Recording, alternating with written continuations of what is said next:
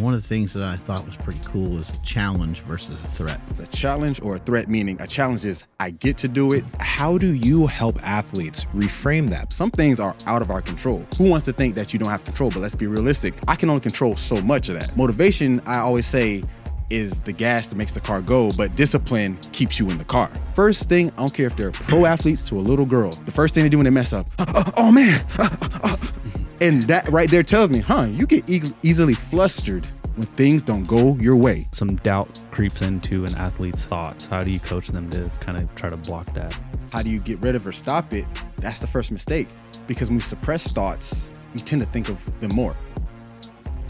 I saw one of the videos that you did. I watched a bunch of them over the last couple days, and one of the things that I thought was pretty cool is a challenge versus a threat. Oh, I thought that was pretty cool. Can you elaborate on that? So yeah, I like using that one because we're going to face stressors in life. That's inevitable, right? So I break it down as either see it as a challenge or a threat, meaning a challenge is I get to do it. So think like in track, we were just saying I'm a track guy. So see a hurdle, right? The hurdles come, you're like, okay, let me go over it and get ready for the next one. That's a challenge because you know there's a hindrance, or know there's something blocking you, but then you know you're going to overcome it. Now a threat is the opposite. You see the challenge or the obstacle, whatever it is, but now you're retreating and you fall back. So if you see it as a threat, you already put yourself in a position not to win or not to succeed, because you're saying, I'm going to succumb to defeat before even trying. While a challenge is, I may fail, I may get defeated, but I at least put myself in position to overcome. So it's all about being in the right position, not necessarily I got to win, because you can't control outcomes, but you can at least put yourself in position. Those hurdles are pretty high. What about if 42 someone, inch, I think. yeah, what about if someone doesn't have the skill set quite? Maybe they got to look at it from a slightly different angle. Most definitely. And I talk about this when it comes to confidence a lot, because you got to be real with yourself. Like we're just talking about lifting and stuff. You can't think your way and mindset your way to a 500-pound squat. You got to know what is my assessment right now? Is it 225, 250? So if in that regard with mental skills, if I know I'm not as mentally strong or I falter when things get hard, then let me be honest with myself, because there's nothing worse than low confidence. The only thing is false confidence, because now you're going to put yourself in position not to do it. So that's how I look at it. Yeah, whack your shin on the hurdle and cause yourself to be like, I knew I couldn't do that. And now you feel worse, and now you program yourself for defeat, and now you're like, I'm not going to try again. It was really cool, the stuff you were doing out in the gym this morning, hitting up some bench pressing, and then in between you were standing in front of, I think, kind of like an iPad, right? And then it was giving you like colors, and then you were going based off of the colors. What have you found in training yourself and training other people have been the benefit of this kind of thing? Well, first and foremost, you got to stay engrossed in the task the whole time. So not saying you don't do that in fitness, but you can kind of like slightly wonder when doing a rep or something and come back, and it won't be too detrimental depending on the weight, of course. But with these tasks, the moment you're not thinking about it, it's gone and you missed it or you did it wrong. So that task had the color, it's called the Stroop effect. And it's named after a guy named John Ridley Stroop. In 1935, he did a study to see if a color spelt in an incorrect ink, so say red written in blue, blue written in green, so forth, if they are able to overcome inhibitions. So typically we just want to go and read the word. If they can stop themselves, they'll have a faster score, meaning they can read a list of words in X amount of time. But those who had trouble with impulse control and inhibition, being able to not just react on the first go, they did worse and messed up or did it slower. So bringing that to a physical standpoint, instead of just saying it, and that's kind of my premise with some of my tasks is, now I'm going to make a goal-directed, I won't say movement, I'll say behavior for a better word, a goal-directed behavior to be the outcome. So now it's not just being a thought. I have to put that process into real time. Okay, real quick, because the Stroop thing it's going to be really interesting to go into, but back to what you guys were talking to on the challenge versus threat thing. I forgot the name of the Stanford psychologist or whatever, but it's this lady that I was talking about. Carol Dweck? It's not Carol Dweck. It's another white woman, though. It's another white. Yeah. Although Carol Dweck, what was that book? Growth Mindset. Yeah, her book. That book was amazing. But there's this other lady that was talking about how there are individuals who perceive stress as being something that can help them grow, something that can be positive. And then there are individuals who perceive stress as a threat or something that moves them back, right? So how do you help athletes reframe that? Because that's a really big deal. If you're going to be an athlete, you're going to be training is going to be stressful. There's going to be aspects of life that's stress training. There's a lot of stressors that are coming your way. And if you can change the way you look at those things, that'll massively help you become a better athlete. But a lot of athletes and people, a lot of stressors fuck with them. right? So how do you help athletes reframe?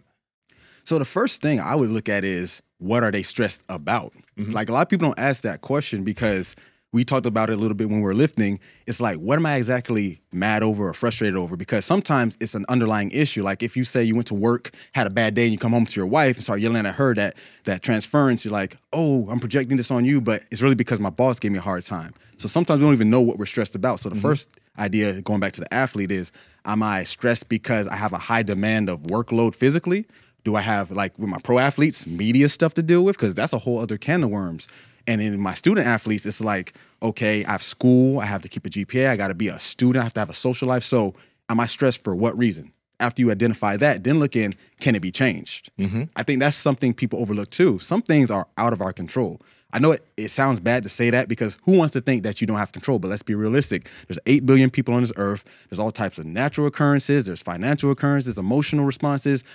I can only control so much of that. Let's be real. I think there's something about us in modern times, right, that we think we have more control than we really do. So identify what you do have control over. And in psychology, they call it control the controllables, locus of control. So it's nothing I invented, but basically there's something called the circle of control. It's a technique that many mental coaches use. And just imagine a circle. There's a small circle. In that small circle, it's what you directly affect. So I can change what time I get up for work. I can change how hard I work, how I feel about a situation. Now, outside of that circle is, what can I influence? Now, I can influence my efforts to get that job opportunity or get that girl to like me on a date, whatever it is, but you can't fully control it because they have a factor. And then outside of the big circle, that's the last part, is what I can't control. I can't control the weather. I can control the coaches, the referees, the other person's choices and emotions towards me. So once you identify what those are, then you can take the steps, then fix it. So those first two factors is what's stressing you and what you can control. And then that point, that's when I say, okay, let's work on the ways to cope and deal with those stressors. And maybe you can figure out a way to control them, maybe just a little bit. Yeah. Such as the referee. You know, maybe you can address him with respect. You know, when you see him at the warm-up, maybe you can, you know, acknowledge that he's another person. Hey, how's it going today, sir? They might be on to you that you're looking for them to call the extra fouls and things like that. But it's worth a shot, you know, to be kind to people and to see how much influence you can have. Because someone like Michael Jordan, you know, he would say, I can control he can control every variable, is what he thought in his head. And if he thought that in his head, then maybe some of that was true. Well, that's I guess you know how to say fake it till you make it. I believe in that to an extent. So like you said, he couldn't control everything, but he at least set the parameters in his mind that he could.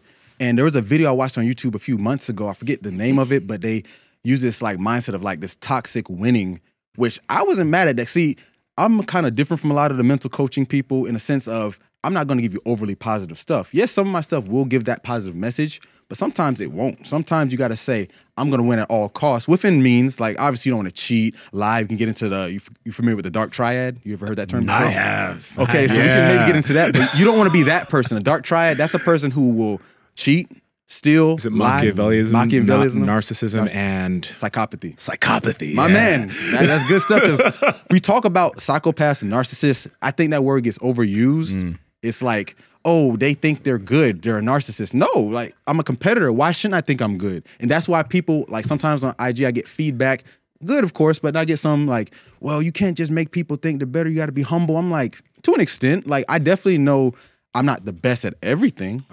So, but let me know what I'm good at. I'm not going to negate that. Like, why would I do that? And all three of us are athletes. So I think that mindset more people should adopt. Like, you should have a certain, they call it, I think it was like toxic winning. I don't want to quote it, but it was like something like that, to the point that you will do anything within means to get it done. And that's how I carry my business out now, because there's people in similar fields that I'm cool with them, but I'm going to beat you in a healthy way of like, I'm going to provide quality so people say, I want Nick's stuff. What about creating a little bit of a persona? Oh, identity, you know, some of the guys can do that, right? Some of the guys are like, I'm this way outside the ring. I'm this way normally. I'm normally calm. I'm docile. But, you know, Tyson was kind of a little bit of both in and out of the ring, right? But he said that he had so many insecurities. He would cry before fights. He was always terrified. But as soon as he stepped inside the ring, as soon as he got inside those ropes, he's like, I'm the killer then. People can say what they want about Mike, but I like that mindset because I use an analogy with my athletes, even the pro ones all the way down to little kids. I have a 9-year-old gymnast that I was telling you I was in a hotel working with, and I used it with her, and I call it superhero athlete. And I'll ask you, who's your favorite heroes? I see Goku in the back, but I pick Goku. Goku? It would be between Goku and Black Panther. Yes. Okay, let's go with Black Panther. What about you? Superman, I don't know. So those are perfect. The reason I like it better than Goku, because Goku didn't really have too much of an alter ego, but Black Panther can work, and so can Superman. So I'll go with Superman because his is a little easier to analogize. Yeah. So same thing with an athlete, right? You have this persona in the field, in the ring, the court, whatever it is, and those traits that come with that, there's a certain athletic identity, that's what we call it in sports psychology, that you have to be that high competitiveness. You have to do what it takes. Isolate sometimes from your social, circle because you have to win or be the best. So you have to wear that mask. That's Superman. But who's Superman when he's not saving the world? He's Clark Kent. And Clark Kent's personality, people think he's this docile, clumsy kind of nerd, even though he's like 6'3", 220 pounds. But you put on some glasses. Handsome. Yeah. But the glasses throw it all out the window, right? Forget them knowing his real identity. They still think this man's a loser because he's a news reporter with glasses. But anyway, still walking around like a 60-inch chest. Yeah, you feel me? Pecs hanging all out the characters and he's dressed well. Yeah. All the characters Hair's that play perfect. Superman are jacked or got jacked for the role. Like Chris Reeve wasn't super jacked, but he was like I think 6'5". Yeah. Oh, yeah. And then Henry Cavill was like 6'1", 220 solid. So that guy, but get to my point. They have to wear different masks or different identities, and the same thing in sport. I have to be a killer in the ring. I have to be the killer on the court, wherever it is. But I can't carry that because that's one, emotionally draining, because how long can you have that kill, kill, kill, go, go, go mindset before it eats away from you? Like, see it in the movies, like when there's a literal killer and eventually it starts getting to them. Yeah. And we can even go on a tangent on that, but get to the point is you have to turn that off at some point. And on the other side, as the Clark Kent, their main identity, their real identity, that's the athlete who knows when I lost, but it doesn't mean I'm less of a person. Because I've seen people who tied, even when I was an athlete back then, to even my current clients, and they'll tie it into their personality and say, well, if I lost here, I'm a loser there, outside in the real world. And that's the problem. So going back to Mike Tyson, I think it's not perfect, but that's a good way to look at it. Like, you have to shift those lanes. You have to. Yeah, and Ali obviously did it, but Ali even later on said like he didn't believe half the stuff he said. He just was like he wanted to put it out there to build himself up that way. So he put that energy out there, and now he was accountable for knocking the guy out in the third round, and then there would be a good opening, and he'd knock the guy out in the third round. And I guess that's the other side of when we talk about false confidence. I guess for the people watching, take this in consideration too. They all could back it up. That's the thing. They got a skill set. Yeah. Conor McGregor comes to mind as well. Exactly. Right? So you can't just say it too, because I've seen young athletes who try to carry those same Conor McGregor or Floyd Mayweather, whatever it is, personas. But let's be real. Most kids until maybe junior year of high school, for the most part, skill-wise, aren't the best. Maybe raw talent, but I know most people I've played with, I'm from South Florida, where when we played football, every game was like a state championship. Even the worst teams were like 4 or 5 star recruits were on those teams. So you couldn't take any days off. So we knew we had to be realistic. You can't be that guy saying, yeah, I'm going to score this many touchdowns or I'm going to win all the games. I'm going D1. You're like, basically, yeah, right, bro. You have to be real. Sometimes you're D3. And there's nothing wrong with that, because guess what? If you, going back to my point, identifying where you're at, now I can go forward and say, I'm going to be the best at this level. And if it gets an opportunity to work up, then work up. You never hear anybody say I'm D3. Of course. I'm guilty. I said, I'm going to UM. I was like, I'm going to the U. I went to camps there. I told you I ran a 4.40. I was the same size height-wise. I was like 190, but I was ideal, but my skill set didn't fully get there. And guess what? I didn't sign with anyone my senior year for football, and I ended up luckily getting a partial track scholarship at a small D1AA school, Bethune-Cookman University, is a historically black college in Daytona Beach, where it helped me get on this path to the psychology, where I changed my major like 4 times. I was very indecisive, but I took a class of psychology, and I'm like, I think I like this. And that was back in 2008. So there was a guy, Dr. Ian Payton. I haven't talked to him probably since I graduated, but he doesn't know his class shifted me to psych train, and now look what I'm doing. So thank him out there wherever he's at. What are the athletes that seem to be stuck in a mindset of like loss? Because you mentioned, for example, Ali, he said a lot of things, but he was able to back it up. Even Conor McGregor, before he became the champ, he was talking like he was the champ, right? And you got to imagine, like, if that's your goal, you need to have that in your mind, but you can't talk like that if it's your first fight. But some individuals, maybe they're sparring and they're getting beat right now, or they're just not where they feel that they want to be. but you still need to have a level of confidence and belief, right? How can you build that from ground zero? So I guess it goes back to my other point, because that first time fighter, he has literally no experience. Well, at least in the official fight, he might have sparred or practiced, like you said, but he has to know that when I do this, there has to be a level of expectation. So going to your point, he has to expect something, right? Yeah. So I say that should be a high level of competitiveness of being a winner. You don't want to walk in there and saying, man, I'm going to lose because it's my first time. Nah, but you should have an expectation. So going to the point is have a realistic expectation. If you know that because you know where you stand. Let's be real. No matter how good or bad an athlete and how much they lie to themselves, deep down, they know where they stand. Yeah. So either the coach or the athlete himself, depending on the age, it's easier to do it. But if you're younger, it's harder, obviously. But they have to say, okay, this guy I'm fighting is, let's say, 5-0, and I'm 1-0. My first fight was against a no-name person. Yeah. Can you realistically say that I will go through this effortlessly? You're not going to say I'm going to lose, but you're going to be like, okay, I know how he fights. I've seen his competition, how they fight, and how those fights win. Because I think there's this notion of, oh, I'm my only competition. Yes and no. Obviously, you got to beat yourself first, but like I said earlier, I want to be the best in my field when it comes to this mental coaching and stuff. So I'm always looking at similar people, whether they're in the same lane or not. Like I look at Jordan Peterson stuff all the time. I look at Huberman stuff all the time. Not to say I'm going to beat them, but I'm like, if they're doing this, I need to know where I rank.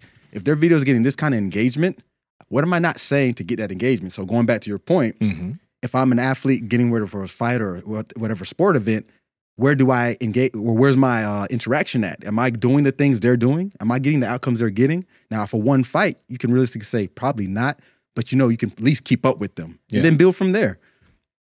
What I like from what you mentioned right there is because like we just did a podcast on guys and body image and how like a lot of people are paying attention to social media, and because they're comparing themselves to people all the time, it's like fucking with how they look at themselves mentally.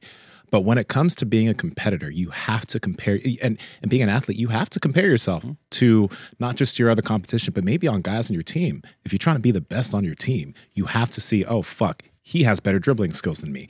He has better athleticism than me. How the fuck can I catch up? You can't be living in your own world where it's me versus me and never comparing yourself to other people. You have to be okay to do that. You have to be okay to see where you stand and see how you can improve. Exactly. And the thing going off of that is because when they don't see that, they put them in a box like a bubble almost. You know how people who don't get to see the world, or they only live around their only circle of friends, and they get into a real situation, what happens? They fall apart. Yeah, they don't grow, they fall apart. So that's the same thing with that. So you have to be like, okay, like you said, he's a better dribbler.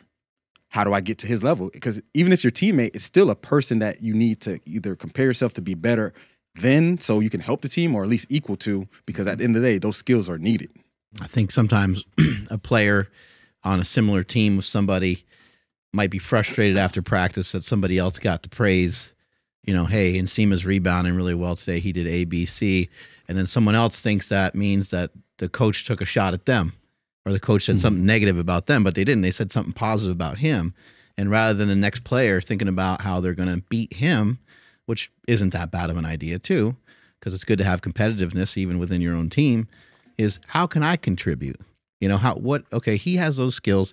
I got other skills. I can pass. I can do this. I can play defense. I'm going to do that as hard as possible for the next couple days and see if I can get, because I would love the coach to say that about me. But a lot of times I think people are like, well, how come the coach didn't say anything about me? But then they don't do anything about it.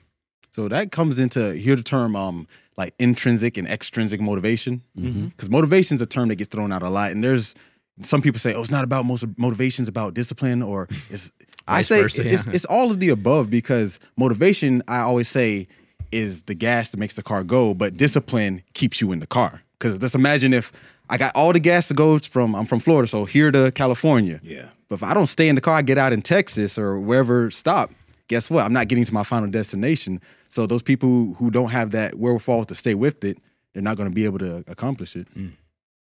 Now, to the Stroop test that we started talking about a little bit, you know, some people see that stuff. Actually, you mentioned the story to us about how the first time, you know, you showed that on to a lot of people on UFC, right? Some people see it and they think it's a gimmick. Why is that beneficial for athletes? So the simplest answer, I'll go from the cognitive side and I'll go from the more mindset, psychological side. So from the cognitive side, it actually works. I know you brought on numerous brain scientists, so your audience probably have heard this, but it works regions of the brain that work on inhibition control, goal planning, and error detection, right?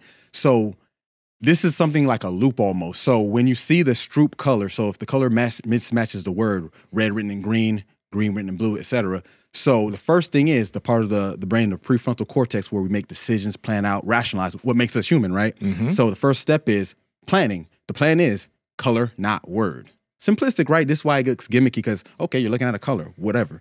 But from the neuroscience side of it, you're actually having to plan out what to do. That's part one. So the second part is error detection. So there's something called the ACC, which is the anterior cingulate cortex, which is error detection, emotional regulation, reward response. So you see where I'm going with this. So now if I detect, okay, it's not red. It says it, but it's written in blue. So now I detected that I'm fixing the error, which is it's not this color. I fixed it. Or if you don't, you say the wrong thing, and then you recognize, wait, I said red when it was supposed to be blue. Either way you look at it, your brain has to recalibrate to some degree. Yes. So that's the ACC, the anterior cingulate cortex. Now the VTA, the ventral tegmental area, this is where we talk about dopamine response. So the VTA for short. So after you did the correct or incorrect response, now that dopamine reward system has to say, good job, behavior that I needed was fulfilled. Back to square one, the color you saw, go back to it again and repeat. Now, if it was wrong, guess what? It's the thing with dopamine. People think it's only for the bad responses. No, it works for the good response, I should say. But it works for the bad responses too, or the negative responses too. Look at like drug addiction. It's giving a reward or a motivation to do the behavior again because your body is saying, I need this. So same thing with the training. If you do it wrong, you're reinforcing the wrong behavior. So that's the beauty of those drills. At face value, look like a fun brain game, sure. But you're teaching from a physical standpoint how your brain needs to, 1, interpret information, 2, correct yourself to whatever degree, and 3, reinforce it. And you saw I did the one outside. It was like 45 seconds to a minute. So a minute of that, you're conditioning your brain. Literally, that's why we coined it cognitive conditioning, because like strength conditioning is the same way. You get under a stimuli, whether it's a 300-pound squat or a 400-pound bench, whatever it is, it forces an adaptation. And the same thing with our brain. So that's the cognitive side. Yeah. Now, going to the mental or psychological side, if I do mess up in real time, the first thing, I don't care if they're pro athletes to a little girl. I have an 8-year-old daughter who does some of these drills, and it's almost identical. The first thing they do when they mess up, oh man. And that right there tells me, you get easily flustered when things don't go your way. Not everyone does this, but that's the beauty of different personalities. Yeah, like the next thing's coming. You got to keep going. Perfect, exactly. So that's where that part comes in from the mental, psychological side, because now not only am I reinforcing it cognitively, I can change or sustain my mood. Because some people do sustain. I have people who literally mess up, do it again, mess up, do it, and they keep getting frustrated to the point where they stop. Yeah. I've had people who get paid a lot of money on a certain day to do certain things, walk away from these tasks. Just think about like the essence of like an athlete breaking down during a game because maybe he made a bad pass, or a fucking grappler he gets swept, he just gives up on the match. Right? You don't feel good about yourself anymore. Not as confident. Yeah. It's sunk down. You know, if it sinks down, like I think the other guy can feel that, right? This is amazing. Yeah. It trains. I think sports are exactly what you're pointing out. I mean, this game with the colors, and I know you have like lots of variations of that. That's what sports is. I think that people don't recognize that, but everything is like pattern recognition. You know, so someone in basketball does a head fake. And like, why do they do a head fake? It's like, well, they're faking a shot and they're trying to get the guy to jump. And if the guy jumps and they wait till he jumps out of the way and then they shoot and they make it, maybe they know that the guy's going to go for maybe they did a head fake earlier in the game and now they just lay it right up and the guy didn't move at all. The guy's just like frozen. In football, there's so many different things. Just because I played the sport for a long time, had opportunity to coach it and stuff like that too. But on something like a screen pass, if you're a lineman and you're going to block somebody, play after play after play, you keep running the ball and running the ball and running the ball and running the ball. Every once in a while you throw it. But on something like a screen, you actually literally just get out of the guy's way. And the defensive player has no idea what to do.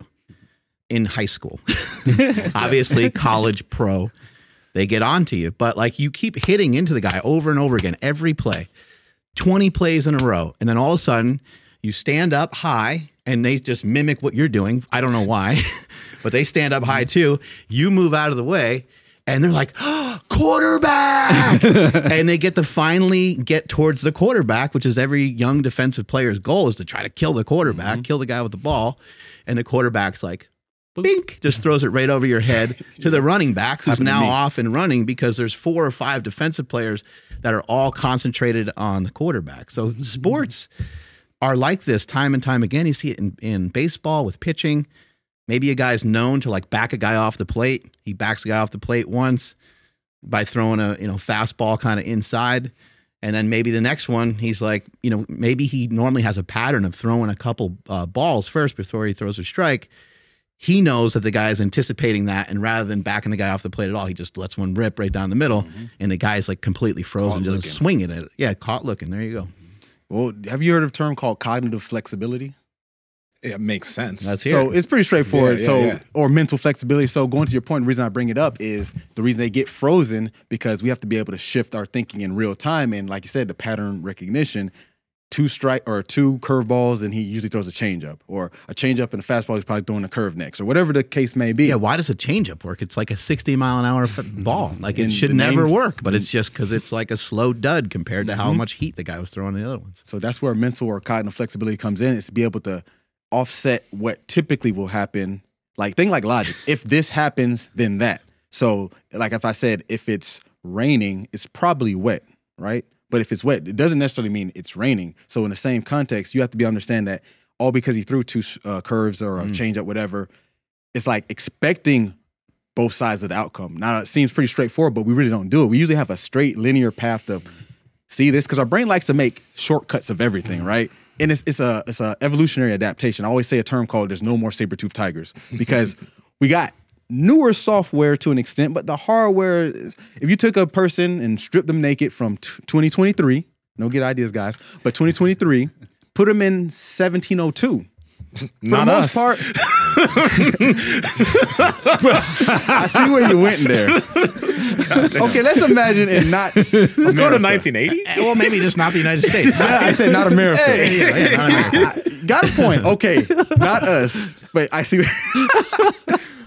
But you give them up. Okay, I got Name you, is bro. like, I got going you, bro. back. Well, if it's me and you, if it's me and took you, me like we're 5 somewhere on seconds the West too. I'm Coast, the Ivory Coast. Yeah, there we go. So you're not seeing a difference until we talk, right? There's even studies and research who talk about this, how from the last 1,000 or 2,000 years that we're kind of getting dumber because we're still the same people. So getting back to the point of all of this is like we're not changed that much. So these things that we do, our brain wants to get to a point where you automatically get a response. Because what's easier, right? Okay, if I think about the trajectory of the angle of his pitch and the way he released it, and also he usually does 2 curves and 2 changeups, and then he does this. How much time are you going to have to actually swing? Not a lot. So the brain says, let me just go to the simplest example. Matter of fact, I'll give you a perfect example. Ready for this? I do this in my class when I used to teach at the local college back home. I'm going to give you 4 options. The question is, what is the most dangerous job based on this? Likeliness of dying while working. So I'm going to give you 4 selections, and you can pick which one. So most dangerous job based on likeliness to die while working. A, police officer. B, farmer. C, policeman. D, fisherman. Most dangerous job. Just gonna go with the fisherman because he's like, kind of a little different, but also like watching Deadliest Catch. People get fucked up on there. What is the difference between police officer and policeman? Oh, maybe you said the same Policeman, thing twice. police officer? Oh, I meant fireman. Sorry. Fireman. Okay. That's my fault. Fireman. I thought that was part of the game. Yeah, Like, me it was too. like- I was like, see, that wasn't unintentional. That was unintentional. But yeah, I'm trying to mess you up. Not playing. But firemen. Sorry, not policemen and firemen and police officer. God, I'd say, damn, I don't know about fireman. You know what? I'm gonna just go. Damn, fireman. Okay, you ready for the answer? Drum Yeah. roll. Fisherman. Hey, But wait, you ready for this catcher though? Number 2 would have been what? What do you think? Farmer. Farmer. Okay. But why did your brain Why? do that? Think about this. I thought of fires, bro. Exactly. And that's called availability bias. Uh-huh. Your brain goes to most relevant. Because what do you see on the news more? Because he made a good point, Deadliest Catch. That's why he thought that. Most people think fishermen, they think on the pier with your granddad, you're just chilling. You're probably not going to die there. Yeah. But in the rough seas where the waves are 40, 50 feet high and the boat could get flipped over, capsized, that's dangerous. So it's the most likely because drowning or getting injured. And then with farmer-wise, number 2, people think old McDonald baling hay. But think about all the machines they use that are high power, could grind you up in a second. Crushed up Dangerous. by a tractor. Yeah. Exactly. Now, firemen and police aren't too far off, but they're not the top because we think fire, you will probably get seriously injured or burn badly or even die. And then police, we think guns. And guns kill.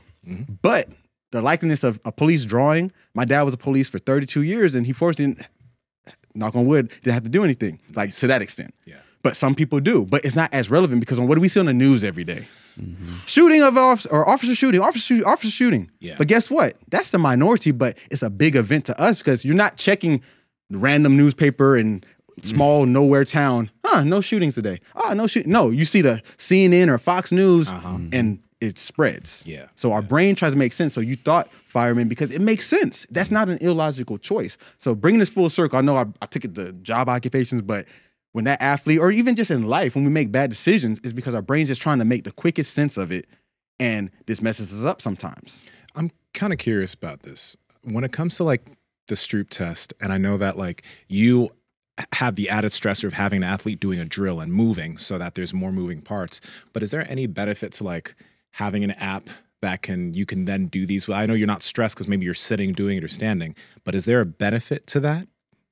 So I actually do use an app version. So the one you saw is the one I created for those drills, but I have an app version that I utilize and it measures their reaction time, their variance, their consistency, their speed. So I know not just how fast, because most of these apps, there's a lot of them out there, but the ones I use are more specific to those, because when you think about like statistics, we want to know exactly what variable made them better or what variable made them worse. I even use HRV, heart rate variability. So I'm looking at a lot of things, and this is stuff like, obviously, IG only shows you clips, but this stuff I look back on my end. So when I'm talking to a client, because I work with all populations, athletes, I have a client with dementia, but I use the same methodology. So if I know how fast they are, that's cool. But if I have two different people and I see who's better, next thing I'm looking is how accurate. Okay, they're both accurate, 100% accuracy, cool. Now variance, that's my favorite because variance shows me how consistent. So you think of like, if I do a task together, and that's actually right there. So yeah, so to do tasks together where I see how consistent they are. If they're more consistent, say 12% of the time they deviate from their normal score, that's good. I want to see under 20% for that. But if they're like 40, 50%, you don't even have to know stats to get this, is what would you want to only be good at half the time? 10% or 90% sounds better than 50%, right? Yeah. So that's what variance tells me, because I know if they do this said task, when I change the variable, let's say I make it quicker or I add more external things, do they get faster? Do they get less consistent? And then I can say, okay, they didn't get less consistent. Let me add, that's just like adding bands or chains, right? I used to be a strength coach way back in the day before, well, I was doing it simultaneously as learning my mental coaching and psychology degrees. But basically, I look at it the same way. Adding bands and chains or boards or whatever it is changes the angles, changes the resistance at a certain load or a certain height. It's the same thing with the mental stuff. You have to change the variables. What leads to bad decisions? Like, say something like with food. You know, somebody knows they want to be in better shape. They try to dedicate themselves to it. They spend a lot of time exercising. They do, you know, I don't know. They do like 80% of it, and then they self-sabotage. What do you think leads to that?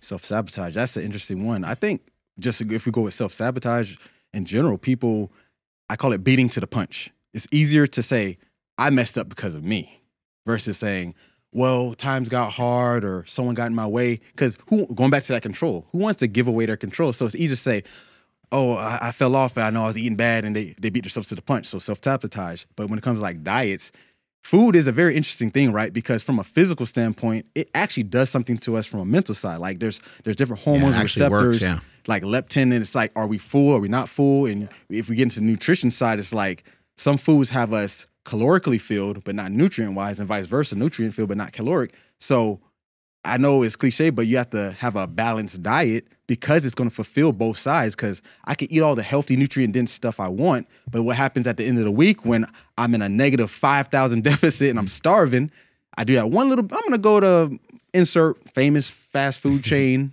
taco, whatever. I won't plug anybody accidentally, but basically, you're going to binge. Yeah. So now you set yourself up for failure because... I'm just going to get a burger. And then you're like, I should probably get a chocolate shake too. And then you get the I should probably apple bump pie. the fries up a little bit size-wise. Exactly. So it's like, why deprive yourself? So it's not saying, okay, eat a little junk every day. But it's like, okay, if you have to satisfy yourself a little bit with a little more caloric, it doesn't have to be junk, but eating a little more. Because I think when people think diet, they think just restriction. Yes. And that's anything. It's not even just food, but even behaviors. You don't have to stop. You just need to dial it back, depending obviously what it is.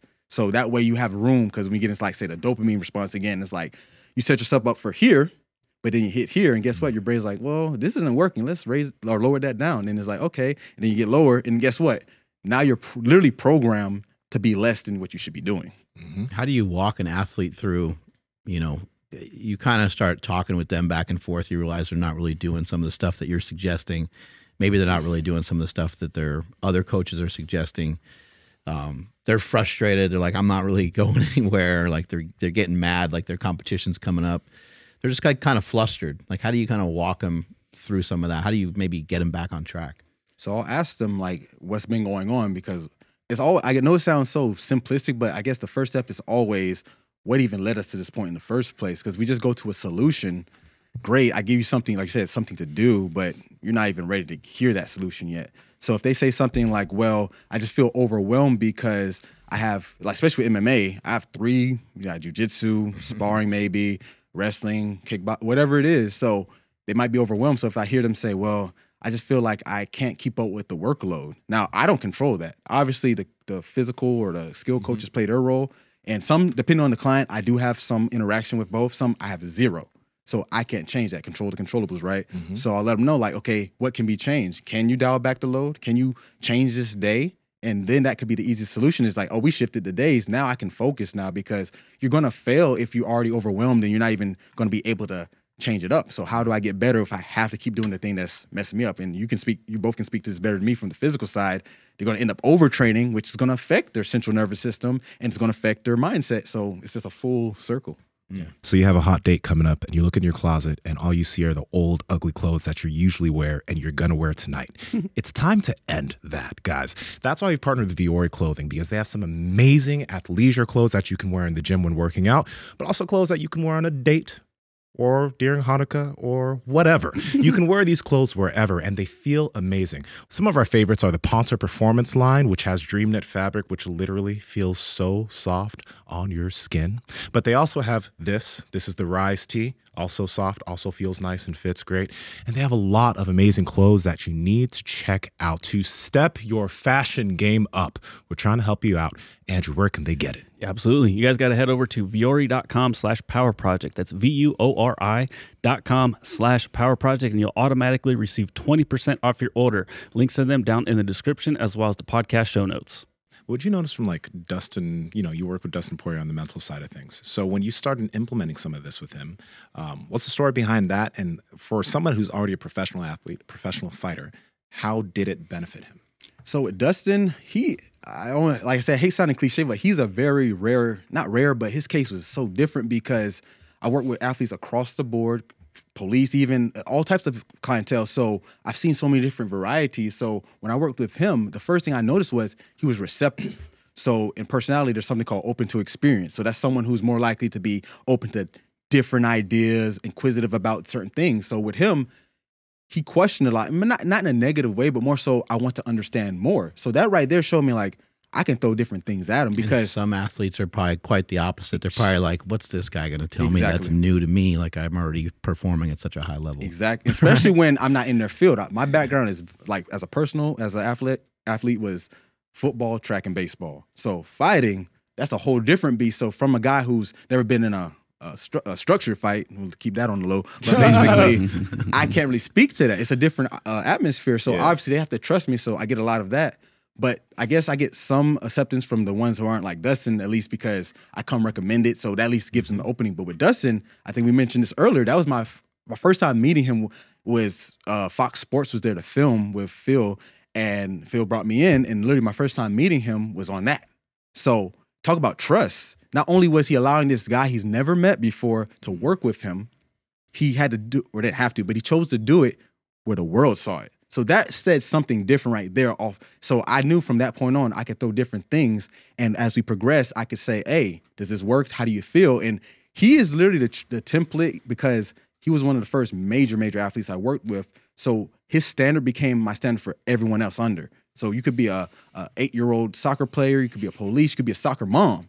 Dustin Poirier. He was the standard. They asked me, they'll say, what is his scores, or what is his times, or what does he think on these things? Yeah. So it's like, and it's not necessarily to be like a who's better standpoint. It's more so, if I don't think he'll do it, I'm not doing it to anyone else, because with him, there's a lot on the line here. It's not just the money, obviously, but it's like his reputation, his physical being. So it's like, I wouldn't put him in any parameters or status with my task or anything, or even the mindset stuff like that I would think would harm him. Yeah. And that's something in any practice, right? Even with doctors, they say do no harm. So I think the same way, because if this is a detriment to him, I'm not doing my job. Obviously, getting faster, more efficient, thinking better under pressure is the end goal. But I want to know if he's been receptive to doing that in the first place. You tell all your people, you're like, this is Dustin's favorite exercise. I do that sometimes. Andrew, what you got brewing over there? Let me find it. Oh, it's a post. Here it is. I just want you to speak on it, because this one's big. Oh, because that's one of my favorites. Yeah, can you please speak on this? So for people listening, it says hindsight, foresight, and insight. And the hindsight's perfect vision. Foresight's a little blurry. Insight is very blurry. And we talk a lot about like self-talk and then like self-belief and then also manifesting. But I just wanted you to go a little bit deeper on insight and what you mean with this. Yeah, that's one of my most popular. I actually reposted that from a few years back because I did a video about it. So hindsight, right? That's basically knowing what's already transpired. I could have did that. I should have did that. What if? We can see that perfectly, right? Because obviously it already happened, so it's easy to call back to it. Yeah. So that's you see the eye chart, so it's clear. Now the second one, foresight, that's what could happen. What could I do? What could be? What should I do? So we're good at planning things out, whether it's positive or negative. Some people can say, oh, I'm going to go on a trip, or I'm going to win a championship, or going to get married, whatever it is. Or they'll do the opposite. Man, I don't know if I'm going to win. I might fail. So whatever it is, they can see that slightly clear, but it's not perfect because we don't know what's going to happen. It's still a question mark. Yeah. And then the last one, kind of ironic, insight. The one thing that we have direct momentary control over is the blurriest. And it's usually because we're so busy on what already happened and what could happen. So we just ignore what's happening in the moment. And it's like, it's not saying you shouldn't have hindsight or foresight. You should, because in order to get better right now, I have to reflect on things I did wrong. But how much are you emphasizing it? That's the question I'll ask a client or someone. If I'm only lingering on the loss or only lingering on the mess up, how much can that get me better after, say, 24 hours? I say the first day or two, linger on it a little bit because you want to reflect. But after that, let it go and rebuild. And then with foresight, you can't control outcomes. I know that sounds ridiculous because if you say, of course I can. If I work hard and just do my best, I'm going to win. So, I'll ask, do you win every race or every meet or every fight or every job opportunity? No. Nope. Oh, so you choose to lose? No. So what did you really control? Obviously, going back to the circle of control, you have influence. My hard work can influence the outcome, whether it's the referee, whether it's the boss at the new job I'm trying to get. You have to have influence, but we can't completely see it. And then insight, that should be the clear as the hindsight, because that's the only thing you can directly in this moment change. So that's that one. I like that a lot. I think it'd be helpful to make it more, you can make it more clear by asking questions. We were talking about that in the gym a little bit. Rather than thinking about all the shit that you didn't do correctly with hindsight, you can just turn those into question marks and say, I wonder how I could handle that better. I wonder how I could progress a little faster. Maybe I'll start asking my coach. Maybe I'll ask my mentor. Maybe I'll ask my teacher how I can do a little bit better. How can I get my grade up? How can I, all these things. And it just gives you a lot more options when you are inquisitive, which sounds like Dustin Poirier was doing with you, to gain that knowledge so that he can have a more clear picture of everything that was going to happen. Yeah, and I actually had a little thing I do when I do workshops. I call it the diamond mindset because, he's a diamond. And he had a series of things he did on top of, being inquisitive, open-minded, but he also always spoke in like you said, asked the questions. He spoke like that. It wasn't necessarily like guaranteed. He's open with this. He said this in interviews numerous times on like, he does feel that, like that doubt or whatever. It's just like, but I know I'm the best man for this job. He's not better than me in the sense of I know what I bring. So that's that balance of confidence versus people who have false confidence. Like he's not saying it out of I'm the best. It's saying is like I did what it takes to be the best. And he talks it like whether I'm hanging around him when we used to work more frequently during when like he's training for other things like sparring, whatever, you'll see him saying things relevant to being better, not necessarily dominating in the sense of I got this automatically, but it's like building that mindset of these are the words, these are the thoughts that go into being dominant and being better. So that has to be practiced like any skill. I hate to keep using a physical reference, but it's very similar. I can't get stronger at a squat or a bench or whatever unless I do a squat or a bench. I can't just hope it gets better because I want it. But with this, some reason it goes out the window. And I actually have an analogy I use for this because I look at it as there's passive aspects of going about like mental performance or mental health, and there's more active, just like with physical. So passive's like, the apps like Calm, Headspace, box breathing, things like that, meditation, mindfulness, all great. Definitely useful. I get my clients to do it. Definitely something I personally practice. But that's passive. So imagine in fitness or strength conditioning, if I only do mobility work, I only do stretches, okay, I'm flexible. I can get into a position, but how resilient is my body in the actual load? That's where the actual strength conditioning stuff comes in. So same thing with mental. Okay, you do the box breathing. You do the mindful work. You're doing the self-talk task. Great, we need that because that builds that foundation. But how do you hold up when there's an actual mental stressor or cognitive stressor in front of you? And that's where those drills we talked about earlier and they showed on the screen, that's where that can be trained. Because I always break it down to people is we can see in real time, because it's a good thing to know how our brain processes and handles stress from a neuroscience side. We need that. But we can see in real time from some of these tasks, how do you actually hold up when things go wrong or you mess up? And how do you recalibrate or not? Some people, when they look at, because you were mentioning the Big Five personality and how sometimes you have an athlete do a Big Five and then you can see how it's reflected in the Stroop test. Like they fail and they start fucking getting anxious and stuff, right? So have you seen, through working with an athlete for a prolonged period of time, have you seen their personality change when it comes to competition? Because anxiety isn't necessarily fully bad. Sometimes anxious people plan a lot of things out. They plan for every single situation. They're very particular. They can be very detailed. But sometimes that anxiety can cripple a person when it comes to competing, right? So there's a good and bad on anxiety. But have you seen somebody be able to, I guess, flip their anxiety when it comes to being at a competition setting, even though they're still maybe an anxious type of person? So with anxiety, like you said, anxiety just means we're getting ready, right? From a physical response, fight or flight, our heart rate increases, our breathing. So it's letting us know there's something imminent about to happen. So you need it to be ready. But like you said, the bad side is when you go too far. So someone who has more of a neurotic or emotionality, what they call it now, personality, they're more prone to it because personality is all about a spectrum of where you fall. You're not necessarily anxious, not anxious, extroverted, introverted. It's more so where do you fall? So a person who's high on emotionality or anxiety, they're more likely to default to that. So going to your point, can it change? Yes, but you have to be very active in it. It's not like, okay, I did it once or twice. I was calm here. I'm good. No, you have to be conscious because it's personality. People always ask, can it be changed? And I was talking about my mentor earlier, and he says this a lot. He's a personality psychologist. He said yes and no. It's more so no because we have this default mode that's who we are. We revert to this. Think about it. Perfect example. If I threw this ball to you real quick. Are you right-handed or left-handed? Right-handed. So that worked out perfectly. So he caught it with which hand? Right. His right. Yeah. So what just happened there? His default mode. He caught it with the hand that's most dominant. Now you can argue he's on the right side. I usually do that when I do surprise people. I come from the front side, so you have to choose. But the point is, your default mode is what personality is. Can you catch with your left hand? Sure, definitely.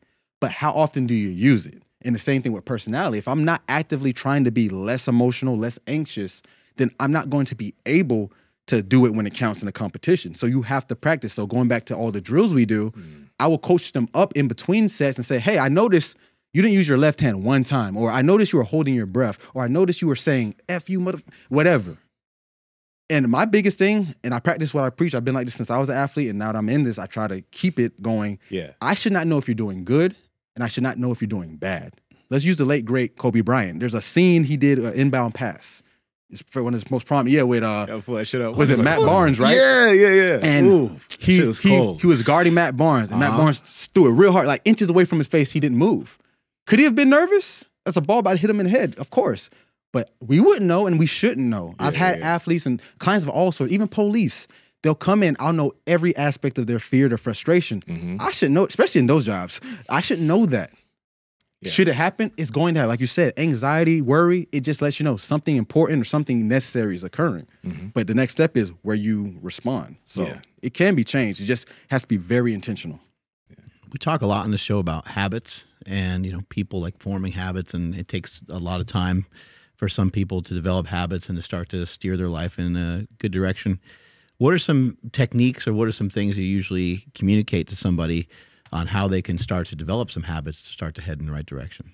So the simplest thing, and it's such low-hanging fruit, but not a lot of people do it, have a routine. And when I say routine, not necessarily like a ritual, because a lot of people argue rituals. I always say routines, not rituals, because how I look at a ritual and how I define it is more so there's an outcome tied to it. So it's like if I put on my lucky jersey or if I do this chant, now this will happen. That's where I see the difference with a ritual. With a routine is more so these steps prepare me to let me get ready for said occurrence or event or whatever it is. So a performance routine, like in the psychology world, is having maybe 2 or 3 steps that you take and you do it repetitively, so it's the same as it can be every time before the event or the activity. And I use this when I do big proposals. I had a proposal with a city, Miami Gardens, a few months ago, which was a big opportunity for me. And I ran it all through my head. And the routine for me consists of I take a few deep breaths, like 3 or 4, like box breathing style, and then I'll close my eyes and run through maybe 2 to 3 minutes of the interview or the proposal, whatever it is. See it first as the way I want it to go, see it as going not the way I want it to go, and then bring it together with both, because what happens in real life, you never know which way. Going back to that hindsight, foresight, insight, I never say get rid of the hindsight or get rid of the foresight, but let's see it. And I think Dr. Huberman did a podcast recently on visualization, and I was so glad to see that, because we talked about this a little before, the unofficial West Coast, East Coast beef between neuroscience and psychology. Yeah. And for him to do that, I like that. I told Phil this is bridging that gap that I'm trying to do myself personally, because it goes hand in hand. So visualizing and seeing it. So a routine should consist of 1, being in the moment. So that's why I do the breathing. And 2, having a visual aspect of what you want to happen as well as what might go wrong. And then 3, have a cue, could be a word. And I know with lifters, you do this, like, it could be a physical cue, like slap your hip, snap your finger, whatever. But it should be a cue that says, when I say this or do this, it's time to go. And then just reflect on, where's my mindset? Because it doesn't mean you're going to be perfectly calm now. It just means I know where I'm at. So when you do said task or sport or an interview or hot date, whatever it is, you know, okay, that's where I was when it happened. So when you go back and say, so how did you feel when you hit that game-winning home run? I don't know, I just did it. No, we want to say, well, I was a little nervous at first. I was calm, and then I just spiked up, and when I saw the picture, I knew it was my time. Or vice versa. Yeah, I think I wasn't ready, but I still executed. Whatever it was, you at least were mindful, because we use the word mindful a lot, but it's usually just freely having your mind roam, and that's not mindfulness. Mindfulness should be able to identify what's occurring at the time. Yeah, I think it's interesting if you think of like routine. I think you're always trying to, especially nowadays, because so many people talk about like their morning routine, their cold plunge and their sauna and the different things that people might do, the breathing. But routine doesn't necessarily have to be that way. You know, if you look at, you know, Marshawn Lynch was big on like eating Skittles before a game. Kobe Bryant notoriously ate pepperoni pizza, an orange, and grape soda. So it's highly individual exactly what someone does, but like maybe those guys found those foods, which most coaches and most nutrition people would be like, well, maybe we should change this. But I've worked with a lot of great athletes, having them come through here at Super Training, and I've tried to change some of their routine. I tried to change a little bit of what they were doing, and it was a mistake, because they had a particular way, a particular way that they would move, a particular way they would psych up for a lift, a bunch of different things. And sometimes asking someone to calm down that gets really hyped up isn't a great idea. Sometimes vice versa, it's not a great idea. Each person's just a little different. So the people listening, you know, I don't want you to go out and eat a bunch of pepperoni pizza, but I do think that your routine can be unique to you. Yep. You can find something that feels good for you and that works well for you. I agree with that 100%, because in the track world, we used to always talk about this. When Usain Bolt took to the scene, people criticize his form. He's long, he's 6'4", 6'5". That's not typical of a sprinter. And people say, but what if his mechanics were like this? I would argue, I'm not a track expert per se. I ran it to a decent level, but it probably would have maybe made him slower. Yeah. Because that's how he's mechanically, like, over his career ran, and that's how he got to where he is. And the same thing with your athletes. If this is what's been working, long as, I guess the main takeaway should be is, are they in the moment? If they're in the moment doing all that stuff, let it be. Now, if it's like, I don't know, coach, I just did it, and they have no idea, and it's just something to do to pass time, that's when I would kind of, not say change it, but like entertain, like, what could go differently? So is this something that could help an athlete? Like you always hear people talk about flow, right? Or being in that moment. Is this something that can help an athlete being able to better access being in the moment and getting the fuck out of their head? Yeah, well, with flow state, that comes back to, like, say, managing the stress and anxiety. There's something called the inverted U hypothesis. Are you familiar with that? Never heard of that. So you probably done it without even knowing it, or it plays a role. So the theory is basically, think of an upside down U. Yeah. So on one side is low arousal, and when we say arousal, we mean like ready for action, not that other arousal. I know you've talked about that on this podcast before. On the other side is high arousal. Yeah. So obviously, just like everything, a spectrum, you don't want to completely be low, but you don't actually want to be perfect. So you don't want to be completely high either, because you see the best performance is somewhere in that middle range. So when we talk about flow state, that's what they're actually referring to, because here, if you get even to the neuroscience of it, you're in a brainwave state, which allows you to be active in that moment and to be clear, because the best performance are the ones where you're just focused on the task at hand, like I said, being in the moment. Because when it comes to, say, cognition, the more load you put on your brain, the less focus you have on what's able to handle. Because if you look at the high stress level, if we're there, that's like, let's go, come on, let's get it. You said some people need that. So that's why I argue, know your athlete or know your client, whatever it is. But more than likely, they could be a little lower. So if they're not the complete right side, they could be maybe a little outside that zone. So it's not necessarily perfect. I know we were talking about lifting, and I said that when I hit my biggest squat, I hit 525. I actually put on Hotel California. Hey, that's not Red a Hot Chili upbeat- Peppers, right? Is that Red Hot Chili Peppers? Oh no, the Eagles. The Eagles. Oh, Thinking about Californication. That's my jam too. That's what I was my thinking. jam too. Californication. Okay. I've messed with both, but the lift before, Yeah. I was listening to Rick Ross hustling when I hit 485 or something like that, whatever the jump was. Yeah. So that was the lift before. Okay. So when I hit the PR, it was a song that isn't an upbeat song, but I knew for me in that moment, people were like, why you want this? You just went from more crunk, upbeat. Crunk, I just dated myself, huh? So, hey, it is what it is. So I told myself, this is where I want to be. I wanted to be a little calmer because I've never had that much weight on me. And I always have this theory too, regardless if it's 100 pounds or 1,000,000 pounds, it's always going to be the higher one in my head. Yeah. And I look at that in life, whether it's an easy task, going back to the Kobe thing, I should not know whether you think it's difficult or hard, it's frustrating or not. It should be, you should be agnostic to it. You shouldn't see it either way. Does it mean you don't acknowledge it? No, that's not what I'm saying. You can see it as, dang, this is a lot. But it shouldn't, because when you make it outward, guess what? Those motor functions that go with it become real time. So it's one thing to think it. Obviously, the neurons are firing. The patterns are forming.